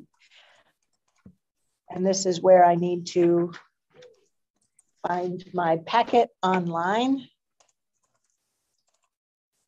Now I'm the one that is a little bit behind the times. I believe this is one where Mr. Carr, we would need you to read the ordinance by title only.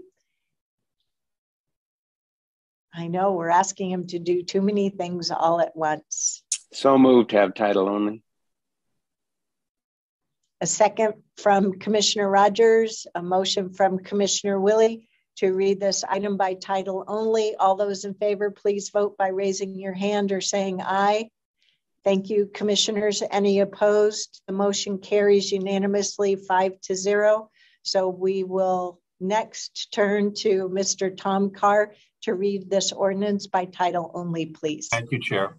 Ordinance number 884, an ordinance amending Chapter 6.04, Animal Services, of the Washington County Code to clarify provisions and to comport with changes in state law.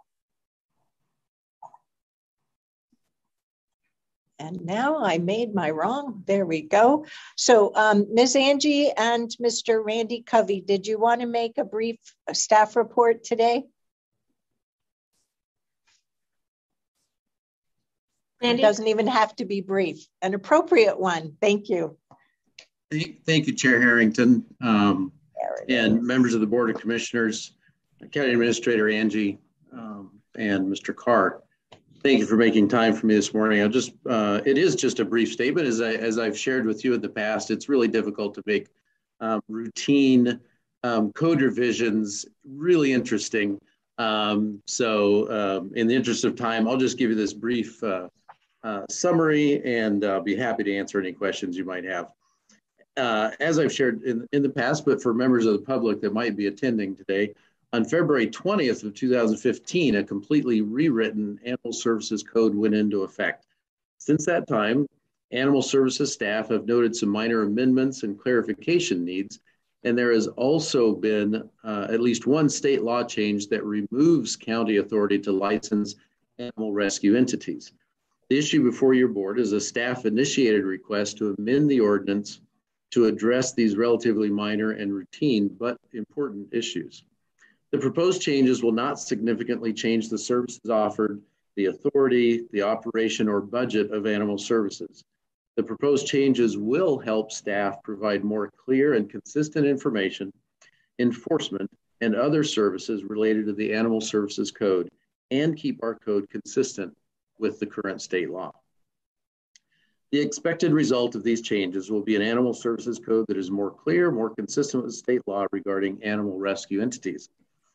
Before you today is a request to conduct an introduction and first reading of proposed ordinance number 884 by title only, as Mr. Carr has done for us, and continue to November 2nd of this year for the second reading and first public hearing. Thank you, Mr. Covey. And I would like to add, for the benefit of our community, that the Board of Commissioners had a work session with Mr. Covey and his team back on Tuesday, September 21st. So do feel free to use our iAgenda tool, and you can watch that presentation and get the materials right on the county website. So, Commissioners, do we have a motion to continue consideration of proposed ordinance 884 to November 2nd, 2021 for a second read and first public hearing? We have a motion from Commissioner Rogers, a second from Vice Chair Treese. All those in favor, please vote by raising your hand or saying aye. Thank you, Commissioners. Any opposed? The motion carries unanimously 5-0. Thank you. So, Mr. Carr, do we have Courtney available now? Ms. Duke Dreesen is on the line. There she is. And Mr. Greg Wyman is available as well. Thank you, staff, for your flexibility.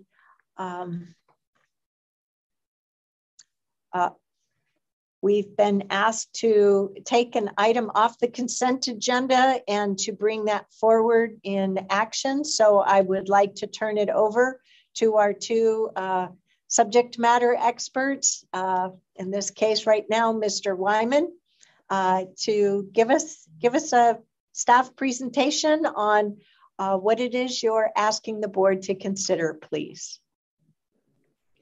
Good afternoon. Thank you, Chair Harrington and Commissioners. For the record, my name is Greg Wyman. I am the Real Property Manager for Washington County. I'd like to present a short staff report on the consent item that was proposed on this morning's agenda. Active management of the real property portfolio is in the best interest of the county and the public. It includes the necessity to disposition surplus property, which is considered a routine matter of business. By its definition, surplus property is property with no use or benefits to its owner, in this case, Washington County. Washington County incurs costs to manage and maintain these properties. There are 11 county-owned properties being recommended for disposition by public auction. These properties were acquired through the property tax foreclosure process or by the Department of Land Use and Transportation for various road projects. These properties are no longer needed by the county to further the public interest and are recommended to be declared surplus. The Facilities and Park Services staff prepared an initial list of 15 properties for surplus declaration. These 15 properties were distributed to the county departments, including Housing and Health and Human Services, local government agencies, and qualifying nonprofits to determine any interest for public or other qualifying use for these properties. The City of Tualatin and West Tualatin Habitat for Humanity have timely indicated interest in a total of 4 properties. The City of Tualatin requested one of the properties for use as a park and trailhead. Habitat for Humanity requested 3 of the properties for use as low-income housing projects. Each of these 4 properties have been removed from the list included in the agenda package and will come to your board for consideration in a separate agenda, leaving the balance of the 11 properties before you today for consideration of disposition of surplus property at a public auction. Oregon Revised Statute requires these properties to be offered at public auction to return the properties to the tax rolls. Each property will be sold to the highest bidder as provided for in the ORS 275. None of these properties recommended for disposition at the public auction are occupied and consist of land only, excepting for one property containing an abandoned single-family residence having no value and will likely need to be demolished. The 2019 audit of real property provided recommendations to conduct regular public auctions for disposition of these surplus properties. The last public auction was held in 2018. Staff recommends the request for the 11 properties to be declared surplus and authorization for public auction of surplus real property be approved by the board. Thank you. Thank you, Mr. Wyman. Ms. Driesen? Courtney, I didn't get your last name right. I'm sorry. No worries. It's Driesen. Driesen, thank you. Is there anything you'd like to add? Just available to answer questions about the process if your commission has any. Thank you. Let me start with you, Commissioner Fye. Given your interest in having this staff report on this item, do you have any other questions? Thank you, Chair Harrington, and thank you, Greg. I feel like I'm coming after your properties. I always seem to have questions about, but I thank you. I think you answered all my questions with your presentations. One of the questions that just came to my mind is, what are we doing with the, well, I guess I should, okay, I'll just ask. What's our intention with the money from these properties? What program are we intending to invest in, or are we pulling into the general funds? And then I guess the back end of that question is, when we purchase these foreclosure properties, where did that funding come from? So we did not purchase the properties. The foreclosure was just an action taken by the county for non-payment of taxes by the taxpayer on those properties. The land use and transportation properties that were acquired as part of a road project, those were purchased with various funds, either MISTIP or road project funds. The Oregon revised statute requires that when we take money in from an auction, we pay back the entities tax foreclosure, that would be assessment and taxation, and land use and transportation for the value that they have in those properties and the monies that were spent on those properties. We also will pay back any maintenance that was done on those properties in the course of the time that the county had those in its portfolio, as well as staff time spent against that. The balance of any residual money taken in from this auction then would go back to the general fund after those payments were made.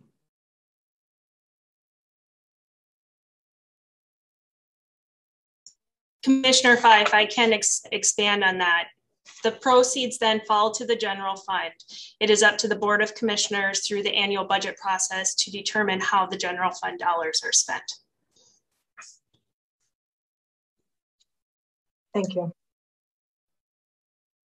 Are there any other commissioner questions or comments? Seeing none, do we have a motion? We have a motion from Commissioner Rogers. Do we have a second from Commissioner Willie?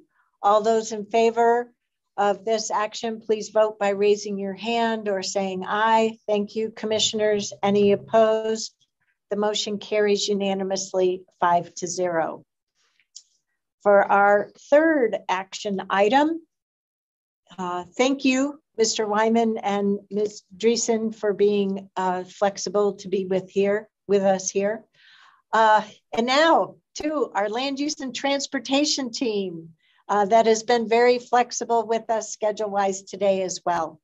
We have an action item to accept the Urban Road Maintenance District Advisory Committee pedestrian and bicycle recommendations for fiscal year 22, 23, 23, 24, and to amend the existing fiscal year 21, 22 road maintenance program. And it looks like we have the presentation up and all of the staff members with us. Didn't do too badly in stalling time. Welcome everyone, and we'll turn it over to our great subject matter experts. Thank you. Good afternoon, Chair Harrington and Commissioners. I'm Stephen Roberts, Director of Land Use and Transportation. I'm going to turn things over to Sherry McFall, who's a Programs Coordinator in our Road Operations and Maintenance Division. She's going to walk us through a presentation about a great program and something that we're really excited to bring forward to you. And we also have Todd Watkins, our Operations and Maintenance Division Manager, on board. And so Todd and I will be available to help answer any questions at the end of the presentation. Thank you. Good afternoon, Chair Harrington and Commissioners.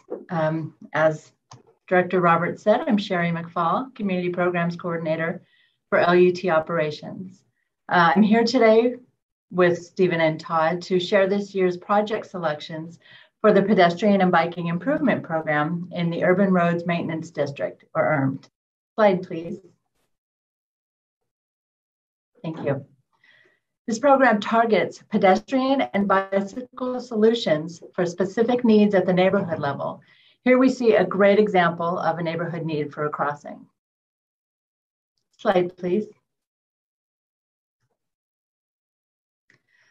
The project selection process includes robust and extensive public involvement all along the way. A candidate is created by one or more community members requesting a specific pedestrian or biking improvement. Candidates within the URMD are eligible for the program, and this year there were 157 candidates. I want to thank all the community members who requested improvements, noting that I spoke personally with many of them. URMDAC reviews all the candidates this year, all 157 of them, biennially, and identifies which ones to advance for consideration and public comment. There is then a month-long initiative to engage communities throughout the county via our website, social media, and other communication means. You can see one of these images here is our bilingual slide in Spanish asking for public comment on all of the candidates. Next slide, please. These improvement project selections are made by URMDAC, the Urban Roads Maintenance District Advisory Committee. I believe there are some committee members in attendance today. And this is truly the flagship activity of URMDAC. This is a photo of the committee members as well as the 2021 program schedule. Having facilitated most of these meetings, I must say I am deeply impressed with URMDAC's commitment to vetting these these candidates, and making selections that meet the needs of our communities countywide. Slide, please.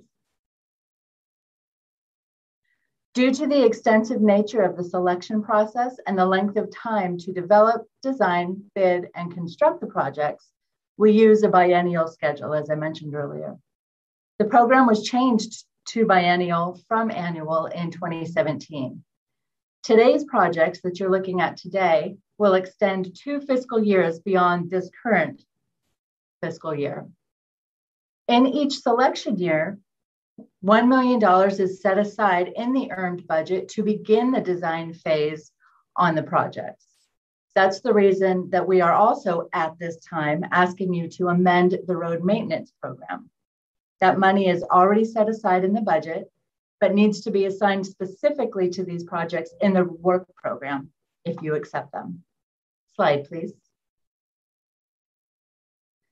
Here we illustrate typical project timelines. Though some of these are small projects, schedules can be extremely complex. We are shoehorning these improvements into existing facilities. These can be dramatic enhancements for neighborhoods. This complexity of schedule is the reason why we transition to a biennial process. Slide, please. Here's a great example of a past project. We can see a narrow goat trail along the fence on this segment of Johnson Street next to a ditch. Transition, please. After improvements, we now have a nice new sidewalk with improved drainage. Slide, please. Here's another great example. This is along Taylor's Ferry, a very popular transit route. Very narrow shoulder where no one can walk or ride. You can see the bus coming right there with all the traffic behind it. Now there's a sidewalk, bike lane, and drainage. We call these projects pedestrian and biking improvements, but sometimes they could be much better described as drainage projects with a sidewalk or a bike lane attached. Much of the focus and funding are spent improving drainage to even allow the enhancement to be built. In fact, this is a good time to recognize Clean Water Services, who we saw much earlier in the meeting today. for the work they do in implementing these solutions with us. They are a terrific partner. Slide, please. This begins the list of selections made by ERMDAC this year. Pedestrian crossings outnumber sidewalks this year for the first time. Sidewalks, however, do make up 75% of the total cost estimate. Slide, please. And these are the rest of the selections. Slide. This map is intended to give an idea of the geographic dispersion of the projects. It's been included as a full page map in your packet for you to see in detail. So we've looked at some successful completed projects from previous years. Now let's look at photos of some of this year's project locations. Slide, please. This is Huntington Avenue, looking at the traffic signal at Cedar Hills Boulevard. Just past the signal is William Walker Elementary School. Young children walk along this street to and from school every day. They have to walk along the edge of the street. When they pass one of these parked cars, they have to walk into the street. And if you look there on the right-hand side, you can see they also have to pass multiple business entries. The need for improvement here is clear, and ERMDAC has selected this location for sidewalks. Slide, please. This is Kaiser Road with the opening for 147th Avenue to the left. There's a community park on the northeast corner of 147th. To the right, where we see cyclists waiting to cross this busy road, is a path that's very popular that comes out of the neighborhood. ERMDAC has selected this location for a pedestrian crossing. Slide, please. In this photo, we're looking northbound on 185th Avenue. 185th is a 5-lane urban arterial and very popular transit route. You can see Pheasant Lane on the right, just before the transit stop and the street light. Another transit stop is located on the left side, headed southbound, just outside of the photo. Can you imagine trying to cross this road after getting off of the bus, trying to get home? ERMDAC has selected this location for a pedestrian crossing. In fact, this location will have a half signal, which will stop traffic. All of ERMDAC's selections will help folks get home safely to their neighborhoods. When these projects are completed, we hope they make a positive impact on the communities and improve the quality of life for those that we serve. Next slide. Here is my contact information and that of my manager in case you have any follow-up questions after the meeting. And that brings us to the end of our presentation. Thank you, Sherry. Commissioners, any questions or comments on this list of recommendations and or motion to approve the resolution and order? Go ahead, Commissioner Willie. I think this is a great example of why these road districts are created. I mean, the process that went through for the selection of these projects. Thank you very much, Sherry, for your hard work on these. And I think it's just a perfect example of why this is. It's the same thing with the Rural Roads group. I so enjoy their insights and all their focus on rural roads. So yeah, I move we approve this list of projects. There's a second from Commissioner Rogers. So we now have a motion to accept the list of recommended bicycle and pedestrian improvement projects from the Urban Road Maintenance District Advisory Committee, as well as the motion to approve the resolution and order adopting the proposed amendments for the fiscal year 21-22 annual road maintenance program. Are there any other commissioner comments before I make mine? Okay, so I'll make some comments and then we'll have the vote. I want to thank the members of the Urban Road Maintenance Advisory Committee. Some of them joined us in the meeting this morning, but we basically wore them out in our considerations for other agenda items. I know I saw Melissa Laird on the call. I may have seen Ray Eck. He usually makes an effort to attend when we adopt such things. But all the members, as they are pictured on the fourth slide of the presentation or the fourth page, thank you very much. I know you work with Sherry, Todd, and other members of the team to evaluate all kinds of projects. And to my fellow colleagues, Commissioner Treese and Commissioner Fye, these projects are first and foremost in your local districts, in my district, sure. But when constituents have questions, they usually call you first.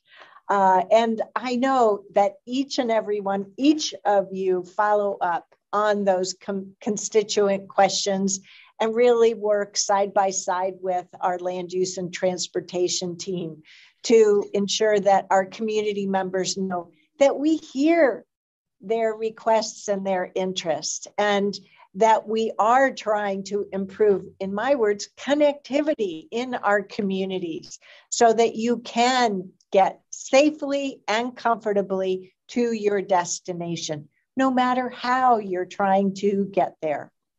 So I too will be approving these actions today. Go ahead, Commissioner Treese. Thank you, Chair. I just wanted to remind the Commission that I sit on ERMDEC, but as a non-voting member, because these recommendations come here for my vote, but the degree of interchange, the degree of discussion is really enlightening, and I've appreciated the limited time I've been able to spend with ERMDEC, and I look forward to future meetings, but they do work hard. So thank you, and a great presentation, Sherry.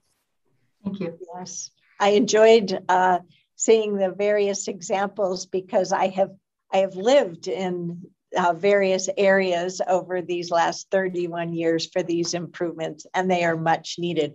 And we would do more if we had more transportation funding, but we're using good due diligence to put the funding that we do have into highest and best use. So, and with that, commissioners, all those in favor of the actions of this motion, please raise your hand or say aye. Thank you, commissioners. Any opposed? Thank you, commissioners. The motion passes unanimously 5-0. And see, Commissioner Fye, we were able to get all three action items in. All righty. So next on our agenda, thank you, staff members, is our second public comment period. Clerk Moss, there you are. Do we have anyone who wishes to speak with us at this stage? We have no one that signed up, Madam Chair, and I'm not seeing anyone in the attendees wishing to testify at either. No raised hands. Okay, well, with that then, the next item on our agenda is board communications, and I'll kick it off with this week. We have 2 more days of Clean Water Services training. Tomorrow, Wednesday, October 21st, and Thursday following. Then next week, we'll have a work session in the afternoon, and then an evening board meeting, which will start at 6:30 p.m. Ah, yes. And then we're into the month of November already. Tuesday, November 2nd, we'll have a work session that starts in the morning, followed by our monthly Housing Authority board meeting at 10 a.m. And then our board meeting will follow on right after that, approximately 10:30, but it's agenda specific. And then we'll reconvene in our work session later in the day. Thursday, November 4th, we have a roundtable that starts at 9 a.m. Then we have another set of meetings on Tuesday, November 9th. Vice Chair Treese, just to make sure you know, I will be Zooming in from out of state. So just in case at my vacation place, I have limited Wi-Fi. If you could please run that meeting, I'd really appreciate it. And I will participate. So work session at 8:30, board meeting starts at 10. Then the following 2 weeks after that, Tuesday, November 16 and Tuesday, November 23rd, we will not be meeting as a board. But during the week of the 16th or the 15th, really, the annual Association of Oregon Counties Conference will be taking place, and a few of us are planning to attend that in Eugene. We will have a set of meetings the last Tuesday of the month, the Tuesday after our holiday weekend. That will be November 30th. We'll have a work session in the afternoon at 2, followed by an evening board meeting. Can't believe it'll be the end of November already. Yikes. Are there any last board communications for today's meeting? All right, seeing none, do we have a motion to adjourn today's meeting? Motion from Commissioner Treese. Do we have a second? Second from Commissioner Fye. All those in favor of adjourning today's meeting, please vote by saying aye or raising your hands. Thank you, commissioners. Any opposed? The motion carries unanimously 5-0. That's it for today, Tuesday, October 19th. Thank you very much, commissioners. We're all done for the day. Bye-bye.